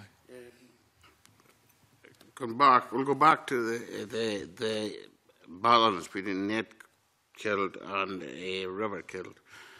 Net killed, as we're very much reminded, we're killing mixed stock fishes in the ocean, And in recent years, we had Marine Scotland doing scientific work with me, and the results was great, and it showed that our spread of what we were killing was over a massive area between the east coast and west coast of Scotland, and there was only a small number of fish. But anyway, we'll go back to killing on the rivers. Killing on the rivers is fish that is in the system, ready to spawn, unless we want to call them mixed stock as well, which they're coming in and out of the river. But we'll say that they're in the river, and they're part of that river's component for spawning. So the 16,000 or the 22,000 or the 34,000 fish that's killed within a river system or systems in Scotland is a greater impact than the 16 or the whatever thousand fish is killed on the coast, because that fish that's on the coast isn't a part of the component of the rivers that we're talking about. Now, you're talking about the spring run. And now your spring run, conservation now, which has gone through, and we have to adhere to it, and we have given 15 or 16 years, which is a different subject, but we have given that over the years for conservation reasons. Now, with angling today, they're not allowed to kill a fish until the 1st of April. So that fish is going to go into the river system, and it's going to be in there. It is a spring fish, spring run fish. So what happens is that spring run fish in June or July is still in the river system, and it's going to be caught and possibly killed. So I would go to what Andrew Thin was, and I would suggest that possibly, if you want conservation, is 100% catch and release on your river systems. Possibly you might have to open a wee window, a small window within the season that some of your anglers or angling clubs might need to get Saturday morning these fish for the pond.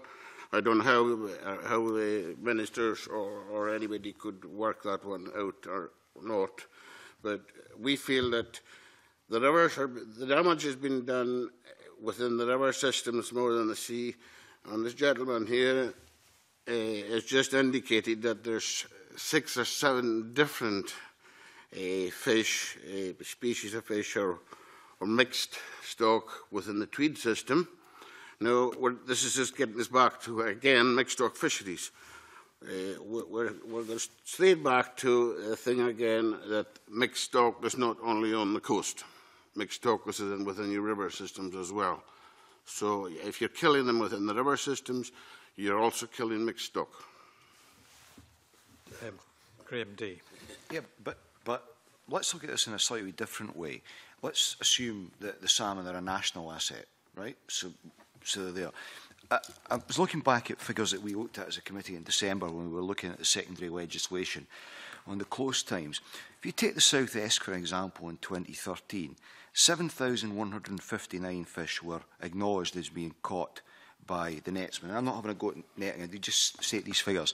522 were caught by rod, of which 77% were released. Now, as a quick calculation, that means that even if 18% of the released fish died, we're still talking about 600 fish being killed by rod, set against 7,000 plus by nets. Less than 6. I actually just seen the count figures yesterday for your asks, or one of the asks, and it was quite incredible to see the figures that went over the counters of the ask right through the whole of the summer. Maybe April is probably the least, if I memory. So I think it's not the issue. The South Esk Bill reports is a lack of participation in fishing, I think, to produce figures. So if you haven't got the effort, you're not going to have the fish. So I think maybe you have a catch-22 there, I don't know, but at the end of the day, I think a lot of the issues is within the catchment, the catching powers. Well, let's see if we can now try and tie this up just now. So Hughie Campbell-Adamson, first of all, before we move on. Thank you. Just a couple of things, if I could just update what Mr Day was mentioning the figures. Last year's figures are about 5,200 caught in the nets off the South Esk, and in the river themselves, 50 fish were killed, 500 were caught and 50 were killed. So if you're taking even 10% of those, it's a very small number that is doing. But that's in part. The other part you mentioned quite rightly, James, about the counter. The counter has been, as our 5-year average, has been running at 14,000. Until the last 3 years, is now down to 9,000, which showing there's a problem. And I think there is a problem, and that may be something we're coming on to convener afterwards, but there is a problem. But please don't get it, I'm not attacking netsmen. I'm not attacking netting. I'm attacking all exploitation. In a perfect world, I would agree with you totally, we should have no killing of any fish. 1 point. It's been known, Hughie, that you want to see the end of netting. You want to see the end. It's common knowledge. You actually told somebody on the bank of the Esk that he wanted to see him out of business in the next 15 years. And so, whether you like it or not, it can go to a court of law, and that can be said, that you said that to a person. You want rid of netting, and they're rid of netsmen. So, you can go under any cover you want. That's fact. Okay. I recognise that we have a huge conflict here, which is something which can only be decided ultimately by a wild fisheries review that's turned into law, and one where it looks at sustainability and figures for these as the basis of any calculations about who kills what. But Alec Ferguson started this particular... Well, I think I want to apologise for that the last half an hour, but having said that, I mean, my original question was about the lack of scientific evidence. What I think this debate has thrown up is a desperate need for more. We need more science and research into this whole issue. But to move the debate on, the proposal within the review is that the sustainability issue should be addressed by introducing a licence to kill fish, killing wild salmon. And I pick up greatly diverging opinions about this, not least because of the practicalities of applying for quota before the season has even begun. I think Mr. Yonge referred earlier to the difficulty of doing that when you don't even know what kind of run you're going to have. But I just wondered if what panellists would like to comment on this proposal to introduce a licence to kill, and whether they think it will be effective in what it's setting itself out to do. And maybe you could, if anybody wants, you could touch on some of the practicalities, like how do you set the quota, how do you allocate it along a certain river? And I'd just be really interested in what anybody's got to say about that. Right, we've got some other people who haven't spoken for a while. Down here. You want to say something, Craig? I think in Argyll, we have very few salmon. Our great asset in Argyll is sea trout. But for how a system would work, a quota system, which I think is a good thing. I mean, I think by and large, the catch and release rate is very high in Argyll. Our largest catchment, the All catchment, which Sir Jamie has a bit on, is 98% catch and release, because we have so few salmon, and we've been advocating a catch and release policy. We have a few rivers that refuse to engage in catch and release, which is a source of great frustration. And I think this quota system would be a way of bringing those rivers, demonstrating to those rivers that scientific evidence is saying you need to put those fish back. For how it would work, it would be I think each proprietor would need to apply for a quota for their beat. That is the proposal. Yes, and I can't see it. I think to ask a central unit to, or indeed the local FMOs to do it would take up an awful lot of time of the local FMOs' time if we were asked to distribute quotas. And it could get it might make an additional source of income if we were to auction them off, but it might prove very difficult.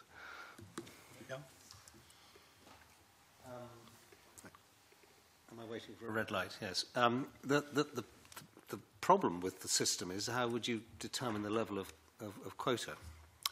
And we haven't got a mechanism doing that because we don't know what the run would be on the Tweed. The run can vary by up to three times. We've had a run of about 7,500 rod caught fish this year, whereas we've been up at well over 20,000. So, and you'd need to know that before the year to actually calculate the quota, and that's the problem with the system. And then you have the practical problem of actually distributing the tags between the fisheries and then between the fishermen on the fisheries, because you get different people coming in at different times of the year, different times of the week, different days. So it could be an absolute logistic nightmare and a very expensive one to introduce them. But I go back to my previous point. You need to know what level of attrition you're prepared to accept on a stock. So you need to know the size of the run. I'm agreeing with Mr. Russell again. You need to know the size of the stock so that you can determine what level of kill is acceptable. And I don't think we've got the basis to do that. Okay. I think that kind of answers the points that you've made. I like Ferguson in terms of the difficulties that there are with this, but a willingness to explore how it might be possible. Continue to explore as we go forward, but thank you for that. Thank you for that. I'd like to move on to Graham Day, please. Thank you. Before I do that, can I just correct the record? I think I said there would have been around 600 fish would have been killed in the South Esk. It would have been fewer than 190. Sometimes, as I pass my arithmetic higher. I'd like to get the panel's views on the proposal to create an offence of reckless or irresponsible management of fishing rights, and get some thinking on what sort of conduct you think would appropriately be deemed to be an offence, and how this would be enforced. And can we expand it out a little bit and look at a question I posed to Andrew Thin last week, which was that should we have a fit and proper person test applied in relation to the granting of licences? Okay, who wants to kick off on that one?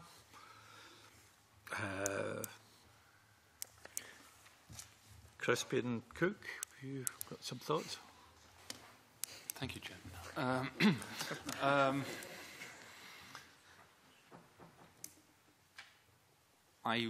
I've thought about this from the perspective of the success that one would actually have of bringing an action successfully to a conclusion in a court, and working back from there. And my concern for those who would support the idea is that I think that would be extremely difficult. We looked at it in other walks of life, for example, certificates of bad husbandry and agriculture and things of that kind are terribly easy to say, but actually very difficult to do. The burden of proof, the quality of the level of information. I mean, it may be that you would find a situation that was very obvious, but equally you could find a situation that was much more complicated to come to a conclusion on. So I have doubts. I have doubts about it, not because perhaps one might have some basic sympathy with the ambitions of any angler or fisherman or legislator that a fishery should be run well, but the actual process of successfully bringing it an action and bringing it to a conclusion, I think, would be fraught with complication, and I'm not sure that it would be necessarily very easy, for example, for a bailiff to understand the full detail of it. I hope that helps. James Mackay. I would say the qualification to apply for a license would be that if you're a heritable title on the rights to catch and stroke killfish, I think that would be your quantification of who can and who can't. I would very much doubt if you could take it down to the individual angling clubs to apply. I think it would need to be the owners or the proprietors of the specific river that would do the applying, and then they would designate it to the angling groups, etc. I would feel that would be the only fair way. Otherwise, you couldn't go to Police Scotland and say who's a good guy and who's a bad guy. You would just have to run it on what their heritable, if they have a heritable title, I would say that they're duty bound then to get it. Graham Day. Sorry, I should maybe be clearer in terms of the fit and proper person test, because of course it is the riparian owners who would have to get the licence for clarity. But I think it's an annual renewal of licences. So would it be appropriate that if an individual was deemed to be behaving irresponsibly, shall we say, on the river, should there be a fit and proper person test applied in relation to renewing that licence? Hugh Campbell-Adamson. It's something I haven't given a great thought to, but it's the idea of licensing, as has been discussed before about estates. It's obviously logical to a degree, but it's practically, as Crispian's pointed out, pretty difficult. But if there's a crime committed by someone fishing on a river, I think the proprietor under vicarious liability obligation would be caught anyway. I just, before giving a real strong opinion about this, I think we'd have to look at scenarios of what is being done badly to justify it. I'm not quite sure where we go with that. But the principle, Graham, as you say, I think is absolutely right. I mean, in a way, if you have a public resource, as you quite rightly talked about salmon, going through and be very parochial about salmon only, yes, you have a responsibility, there's no doubt. Can I very quickly convene? I'm sorry, I'm going back to previously because it finished before I got the thing. The idea of licensing is, I think, hugely good idea. Can I say that? And I'd put for SNTA would certainly support it. Okay. Sorry, I went back.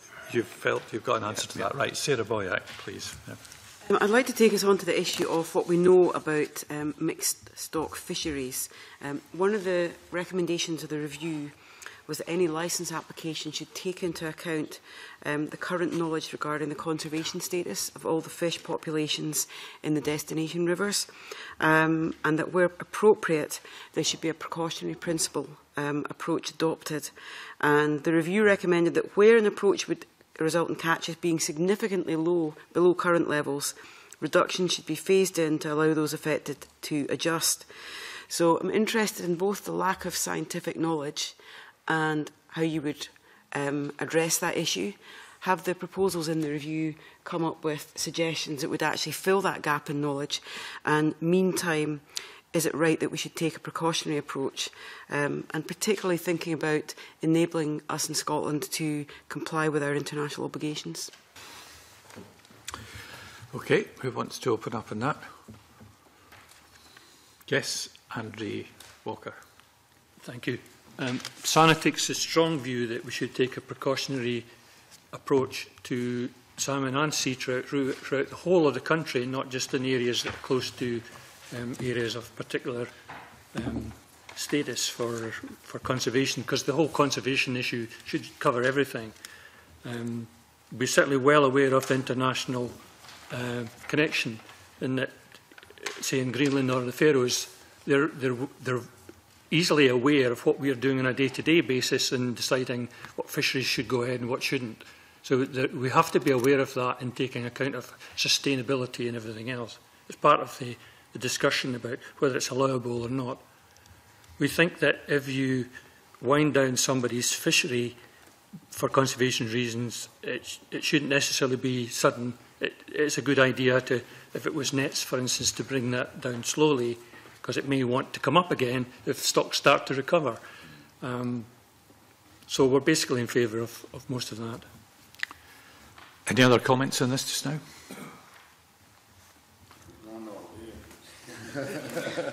Well, in that case, we'll have a short contribution on this, and then from James, and then from Hughie. Okay?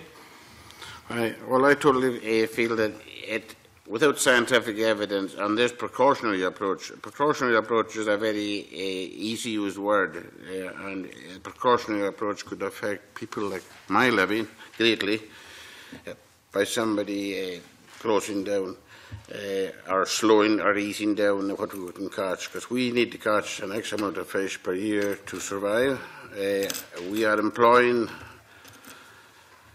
locals. We're exporting out of the country. 95% of all salmon caught by nets, I could say, from the major fisheries in Scotland, and there's not many of us, is going out of the UK.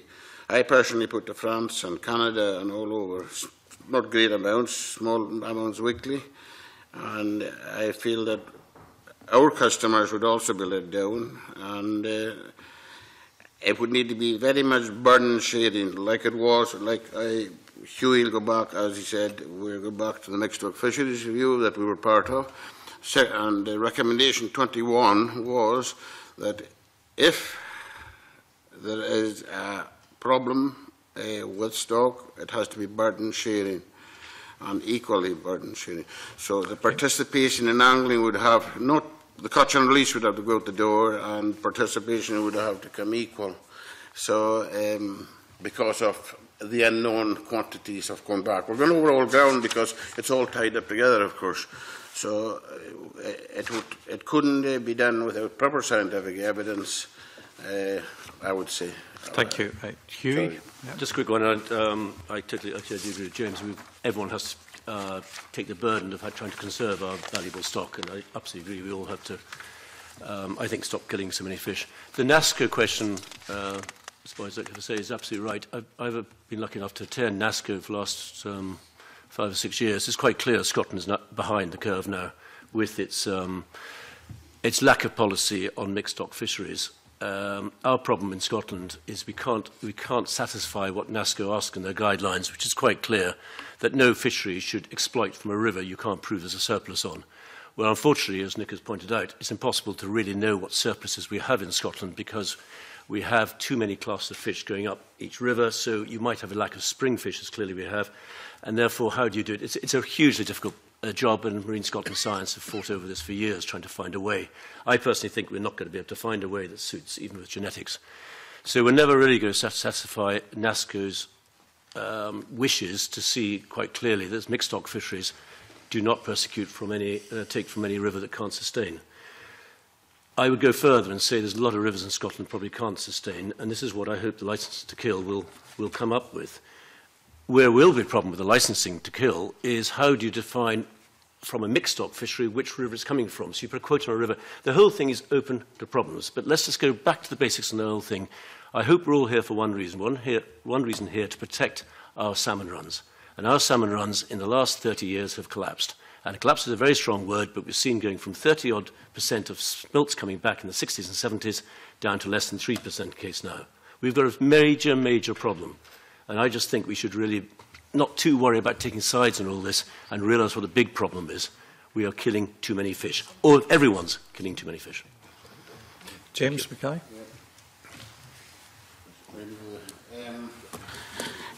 I would disagree because I honestly know myself from 2010 onwards we are above what our average was per year.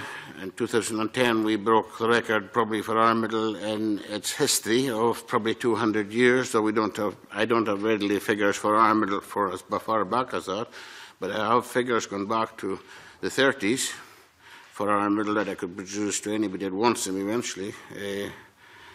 And I would go on to say that there's no an issue with stock. I think there is certainly an issue with spring stock, but for summer stock there's no an issue. I think the problem is global climate change, droughts in rivers. If you have plenty of water in your rivers, you would have plenty of fish to catch on the end of your roads.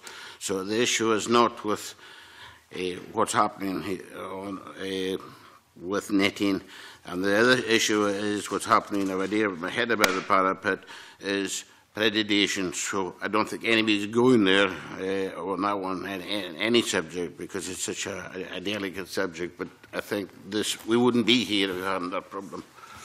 Okay, so we've got the points of view on that. Can we leave it at that just now? Because the next bit follows on very much about scientific advice on wild fisheries. So Angus MacDonald. Thanks, Convener. It's certainly been a fascinating debate so far, and it's clear from the previous discussion on sustainable harvesting that we need to reduce the number of gaps in the knowledge base. Now, we know the review considered the scientific evidence base to support wild fisheries management, and it's recommended a number of areas where research is needed in the short to medium term. Now, you'll all have read the review, so I won't detail all the suggestions, but I will mention just a couple Clearly, there's the salmon-related data for reporting to NASCO and the EU, habitat productivity, resilience and enhancement potential for all species, impacts on sea trout and salmon survival in the Scottish marine environment, and potential threats to wild fisheries populations.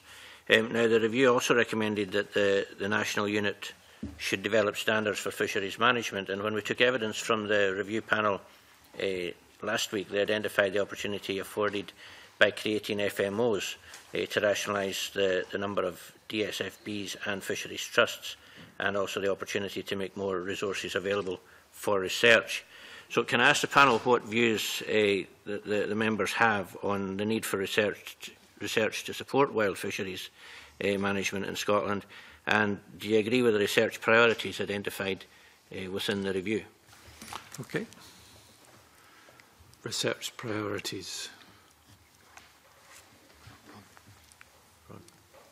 Yep, Ron Woods. Sorry. Just before we totally leave the sustainable harvesting section, how could we possibly? I would draw attention to the fact that, as far as I could hear, nothing was mentioned that didn't concern salmon.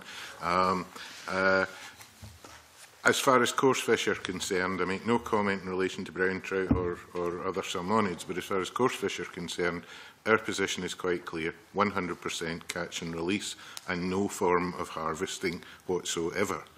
And particularly, and this bears on what we've moved on to, because there is a total absence of data on what would be sustainable.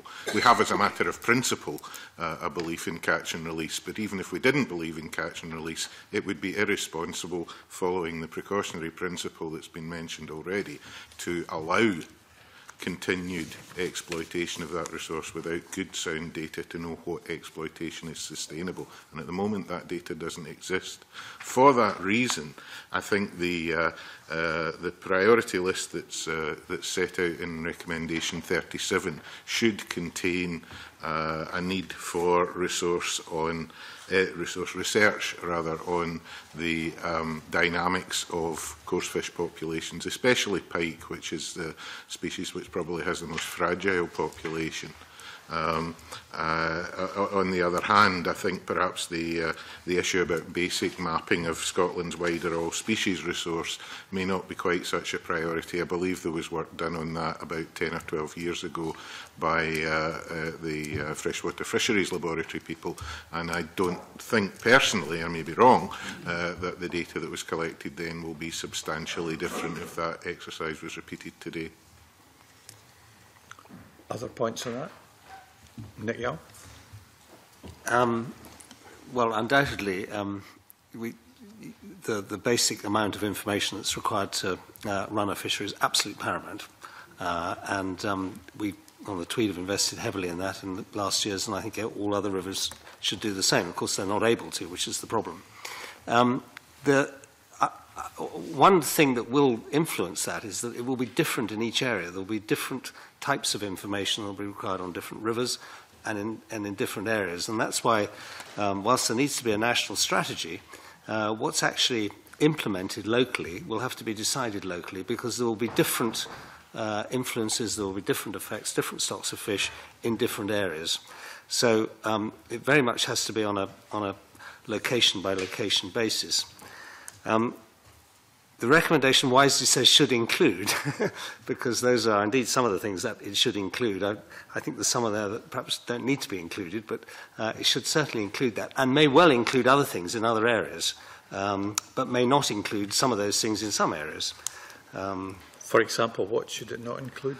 Well, there is a recommendation there about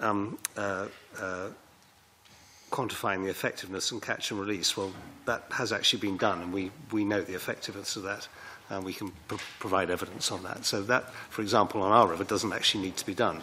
It might need to be on other rivers, or scientists may say you can extrapolate between the two. But fine. Angus, any? Yeah, well, just following on from Nick Young's point with regard to differences in different regions and different localities, what scope will FMOs have to carry out research compared to the existing boards and fisheries trusts? Anyone? FMOs as proposed, would they be able to conduct this, or are we looking for some other? Yeah, Jamie. I would hope so. I think it's absolutely essential if these FMOs are to work, then they can. I mean, most fishery trusts work and the boards undertake local focus research already. The idea of being part of a sort of wider overarching organisation would have some advantage to do with some of the things like sea survival, where we should be expecting there's a common survival rates across larger parts of Scotland, but some of that acidification, which is a big issue for us. You know, we have 65% acidification in Scotland. It's a huge issue. It's the main limiting factor in our rivers, and that's one of the things where we keep trying to push to ensure that FMOs can still look at these localised issues and focus down on them. So you need this sort of double ability.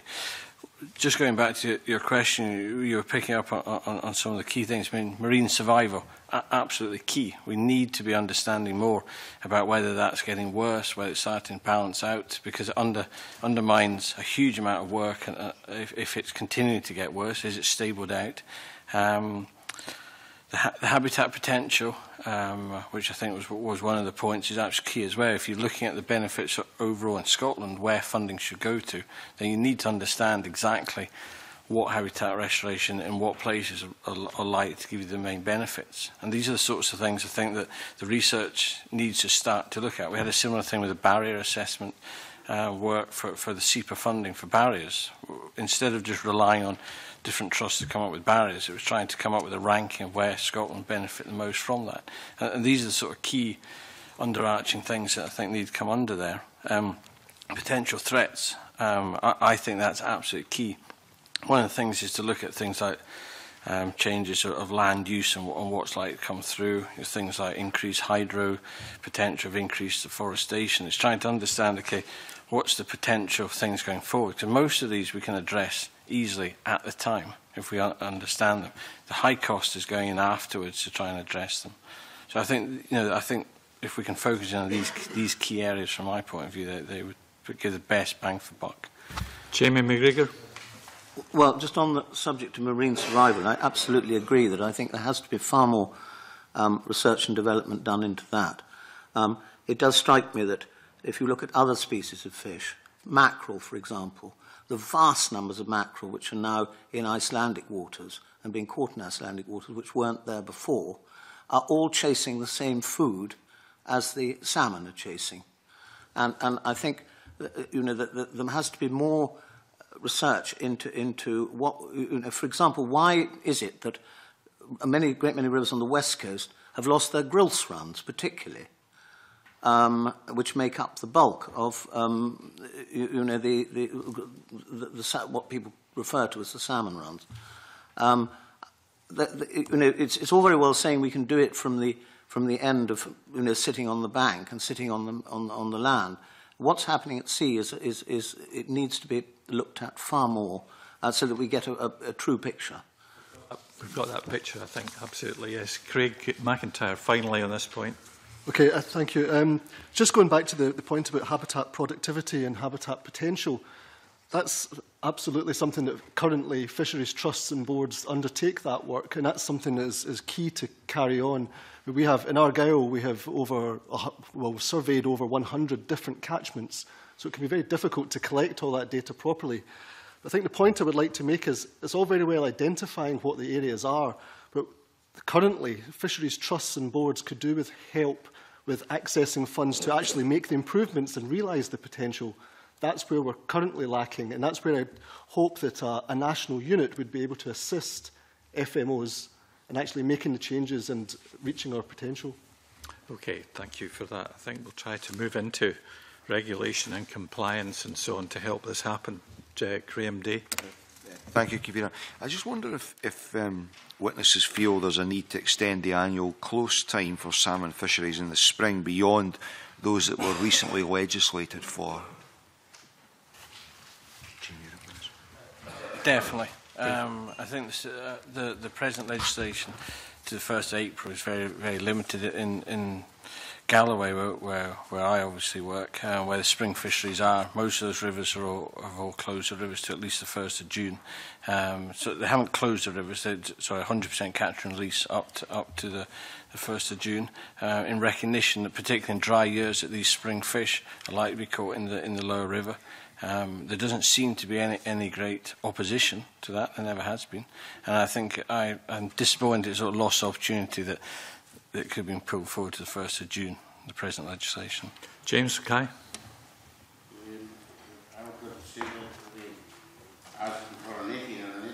We couldn't sustain to be starting anything later than the 1st of April. I would go to say if there's restraints, it would have to be done on the Anglian side, because, as again, repeating myself, I'll go to say that the fish that goes into the river systems, spring fish that's been caught and released in up to April, is still being harvested right through the summer. That's a spring stock. So, as far as netting is concerned, we certainly would oppose, if we could oppose it, and to have it any further than where we have it. Because our season is very short in comparison to the angling season. So there's issues with that we looked at, that we're hoping for maybe move on to something like days at sea, and then probably it could be altered, and we could with our quota or our license system, that we could probably still catch the same amount of fish, but obviously shift the season on. So if you caught your quota or your license number by the end of July, well, you're finished for your season. And if you didn't catch your quota system or your license, as whatever way we want to call it, you would fish on until you maybe caught it when there was a harvest or surplus of fish around.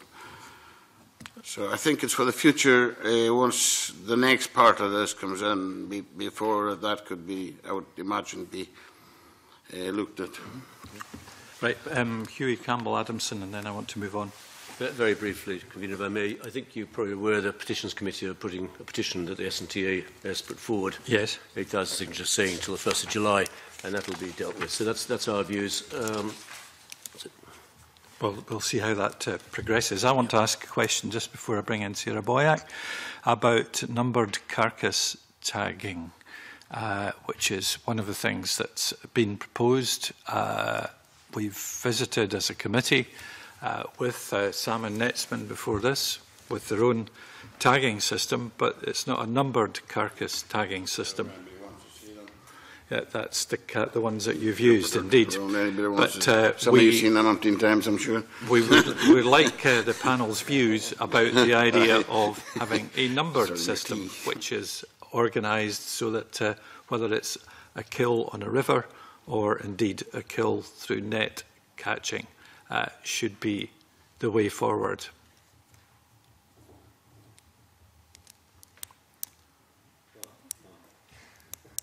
Yes, Nick. Well, I can speak with a little bit of experience on this one because we did actually do a trial on it on the Tweed several years ago. The only system that will work is a numbered system that's linked back to a record book with those numbers in the record book for each fish caught.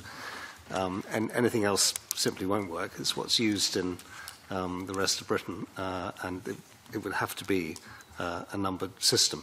I think there's another reason for doing it too, not just for compliance with quotas or anything else. My history is in another part of the food sector, and consumers do actually want some assurances about what they're buying and where they bought it from. And I would have thought it was massively in the interests of, well, certainly the consumer, but also of the supplier too, to actually be able to show that a fish has come from a particular place on a particular day. And it's a huge marketing opportunity, so I would have thought it's a win for everybody. Okay, I think that's fair. Sarah Boyack. Yeah, I want to pick up the issue of the protection orders. The review said that they thought it was important to have protection orders, but that the system needed an overhaul. So they've put together a package of reforms, and I'm interested in the panel's views on whether we should keep the protection order system. and whether you support the recommendations and the modifications recommended by the review. And an additional question, once we've considered that, is to ask whether you agree that the protection orders are necessary to protect fish populations, or whether you think there might be instances in which they're used to prevent access to fishing. Mm-hmm. Okay, who wants to answer that? Protection orders of, it's unfortunate that the gentleman from the Tay board is not here because there has historically been issues in that area. But what about protection orders in other parts? Are there protection orders in your area? So, yes, Andy's from the Tay, of course. Or? Well, I'm from the Tay system anyway, yes. It's the Tumulgari protection order separate from the main Tay. So we haven't been under any threat so far from people saying that it's not been run properly. But these protection orders do drift over time. New proprietors come in and they have to be made aware, if they don't know already, of the rules of the protection order. And quite often complacency seeps in, and you do need to review these things every year. There needs to be a decent review from the centre, from government or from the FMOs, to make sure that these things are working. At the moment it seems to be silence. We're not even being asked for our liaison committee reports just now because of the fisheries review. So underlying all this is the feeling I have, and many others, probably the majority of SANA, that protection order system is too piecemeal. We've only covered about half of the country in all these years that it's been in operation. We need something more national, surely. But if we have to stick with the protection order, they can be made to work, but they need a lot of attention. That's a good summary. We all agree about that simply. Yeah. Yeah. Craig? Yeah, I'd just like to make a point that one of the big advantages of the protection order is to criminalise illegal fishing. And we have a situation in Argyll where we have Loch Awe, which has a protection order, and it works well. It enables wardens to police it. We have another loch, Loch Eck, which is a site of special scientific interest. There's no protection order, there's no protection, and it's overfished, and the fish stocks are declining. And the local anglers feel such frustration that nothing can be done about it. If you catch somebody illegal fishing, they don't need to give their name. So I think some of the protection that a protection order gives would be very welcome if it were simplified. Right. Jamie McGregor, Ron Woods, and then Dave Thomson, a supplementary in this. Yep. Well, as I said earlier, I've been chairman of a protection order of the Loch Awe Improvement Association, which runs the protection order since 1992. I've just found it difficult to get anyone else to do it, which is a point that I would like to make. These things rely to an enormous extent on voluntary management and volunteers. And I think whatever is done, that should be borne in mind, because who is going to pay for, if everything's going to be made, something that has to be paid for, who is going to pay for it? The other thing is that protection orders only deal with non-migratory species, i.e. they deal with salmon and sea trout. They do not deal with brown trout. They do deal with brown trout and coarse fish. They don't deal with salmon and sea trout. And that can lead to difficulties over management, especially when you're talking about environmental enhancement and all that sort of thing. Because what's good for salmon and sea trout can also be extremely good for brown trout as well. And I think the last point I'd like to make is that they're not perfect, but they are not a bad thing. But certainly Loch Awe has, the whole environment of Loch Awe, I would say most people would agree, has improved dramatically since 1992 in many respects. But there are lots of holes and anomalies within protection orders, which I won't go into now, which could easily be improved. Well, that's very helpful indeed. Thank you. Ron Woods? I think I would want to start by saying that we are absolutely on board to the underlying principle that was the foundation of protection orders. The idea that there is a bargain, if you will, that responsible access for angling in a sustainable fashion should be granted, and in return proprietors, riparian owners, should be able to expect the full protection of the criminal law. Having said that, I totally agree with what Andy has said. We've had this legislation for 40 years, perhaps, something of that order.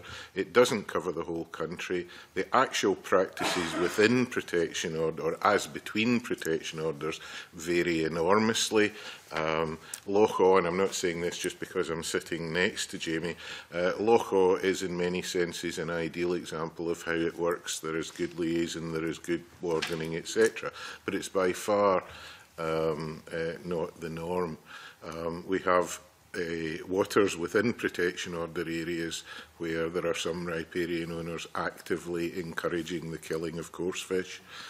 We have waters within some protection order areas where methods restrictions, which is, I'll not go off tangentially to explain that in detail, but suffice it to say that coarse fishing involves certain practices and methods which are not necessarily the same as those used by game anglers.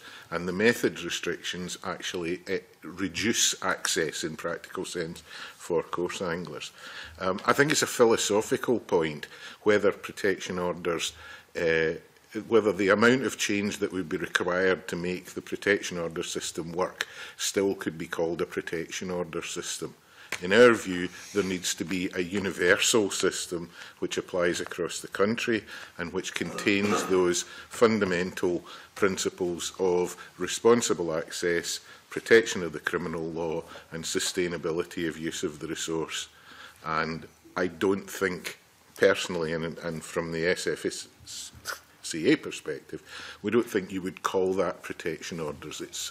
It would require much larger scale fundamental change to Scottish angling legislation. Well, the point of us taking evidence is to be able to make a report that allows us to comment on these things, and yes, that's also very valuable just now.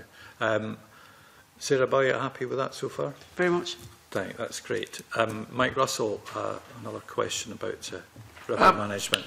Yes, I think there has been concern expressed, certainly in the questioning last week, to the recommendation and report about bailiffs and the fact that there was felt that the bailiffs, the police evidence was that bailiffs were not using the powers that they had and that therefore those powers were not required.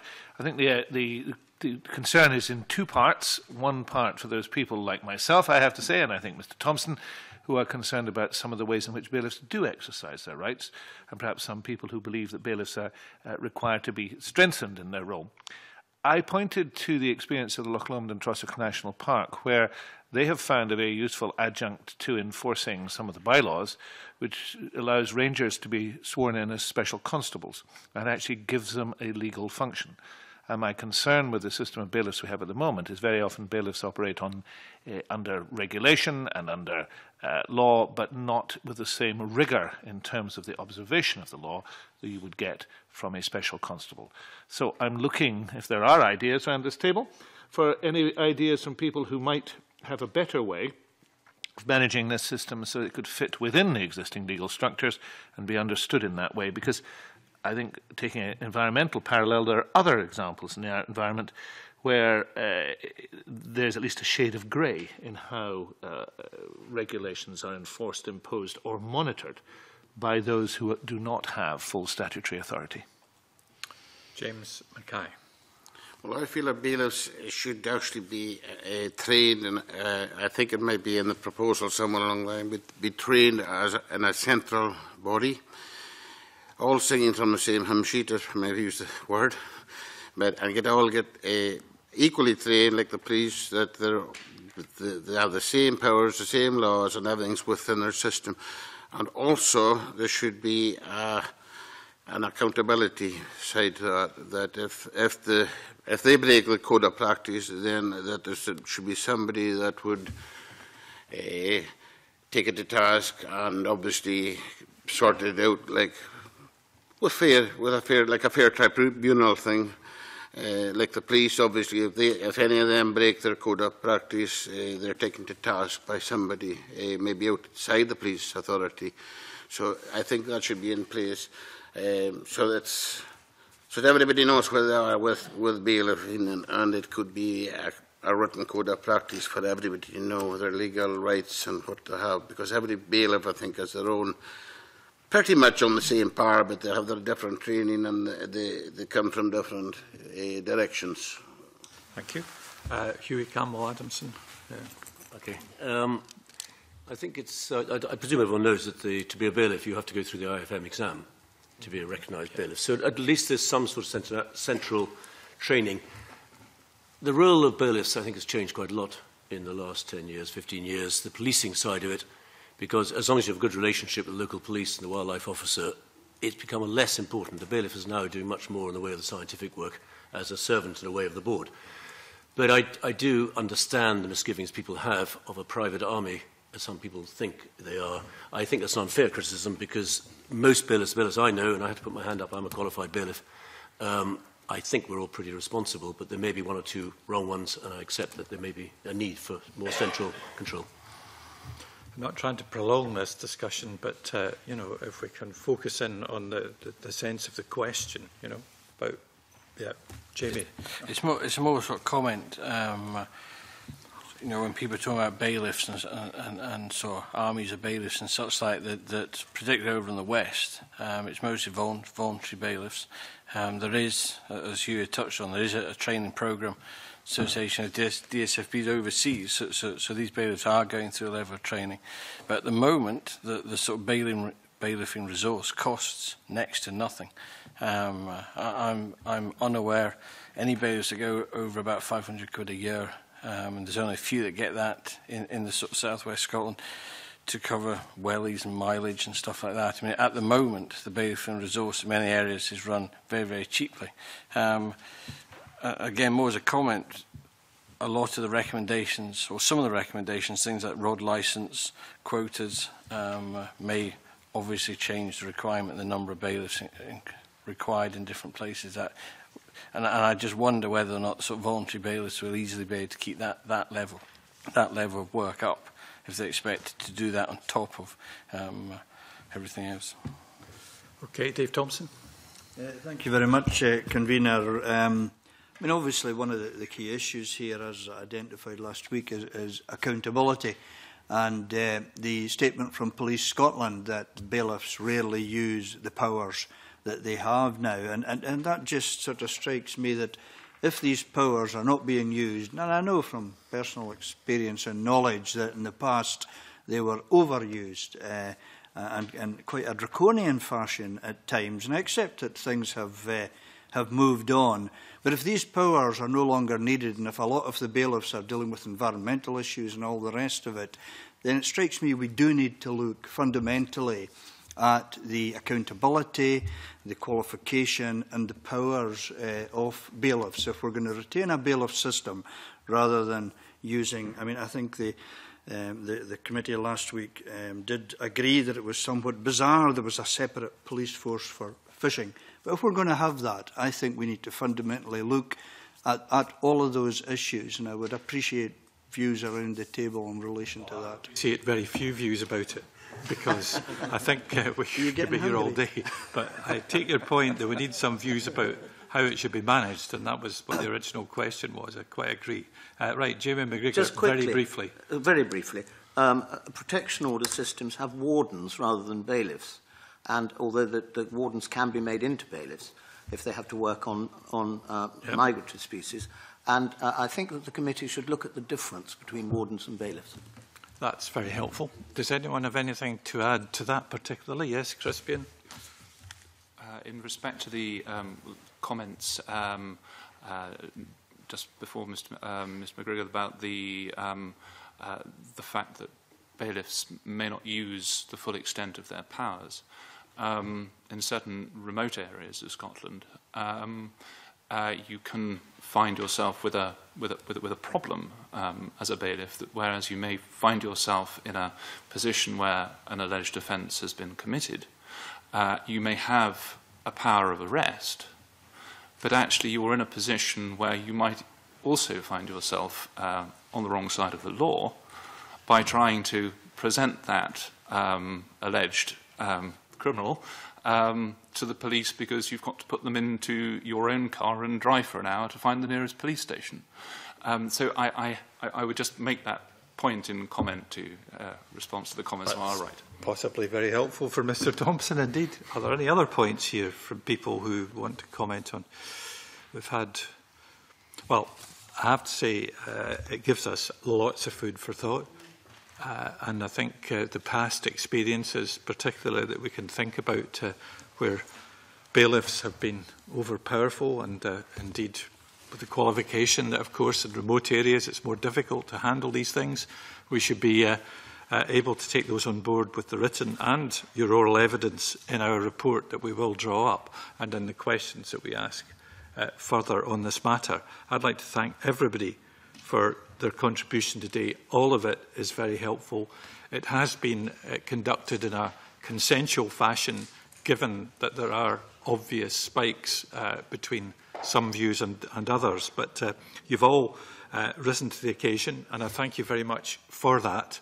We're going to close the meeting just now by pointing out that on the 4th of March, the committee will consider subordinate legislation as well as taking further evidence of the Wild Fisheries Review from the Minister for Environment, Climate Change and Land Reform, and consider Stage 2 amendments to the Community Empowerment Scotland Bill. I now close the meeting.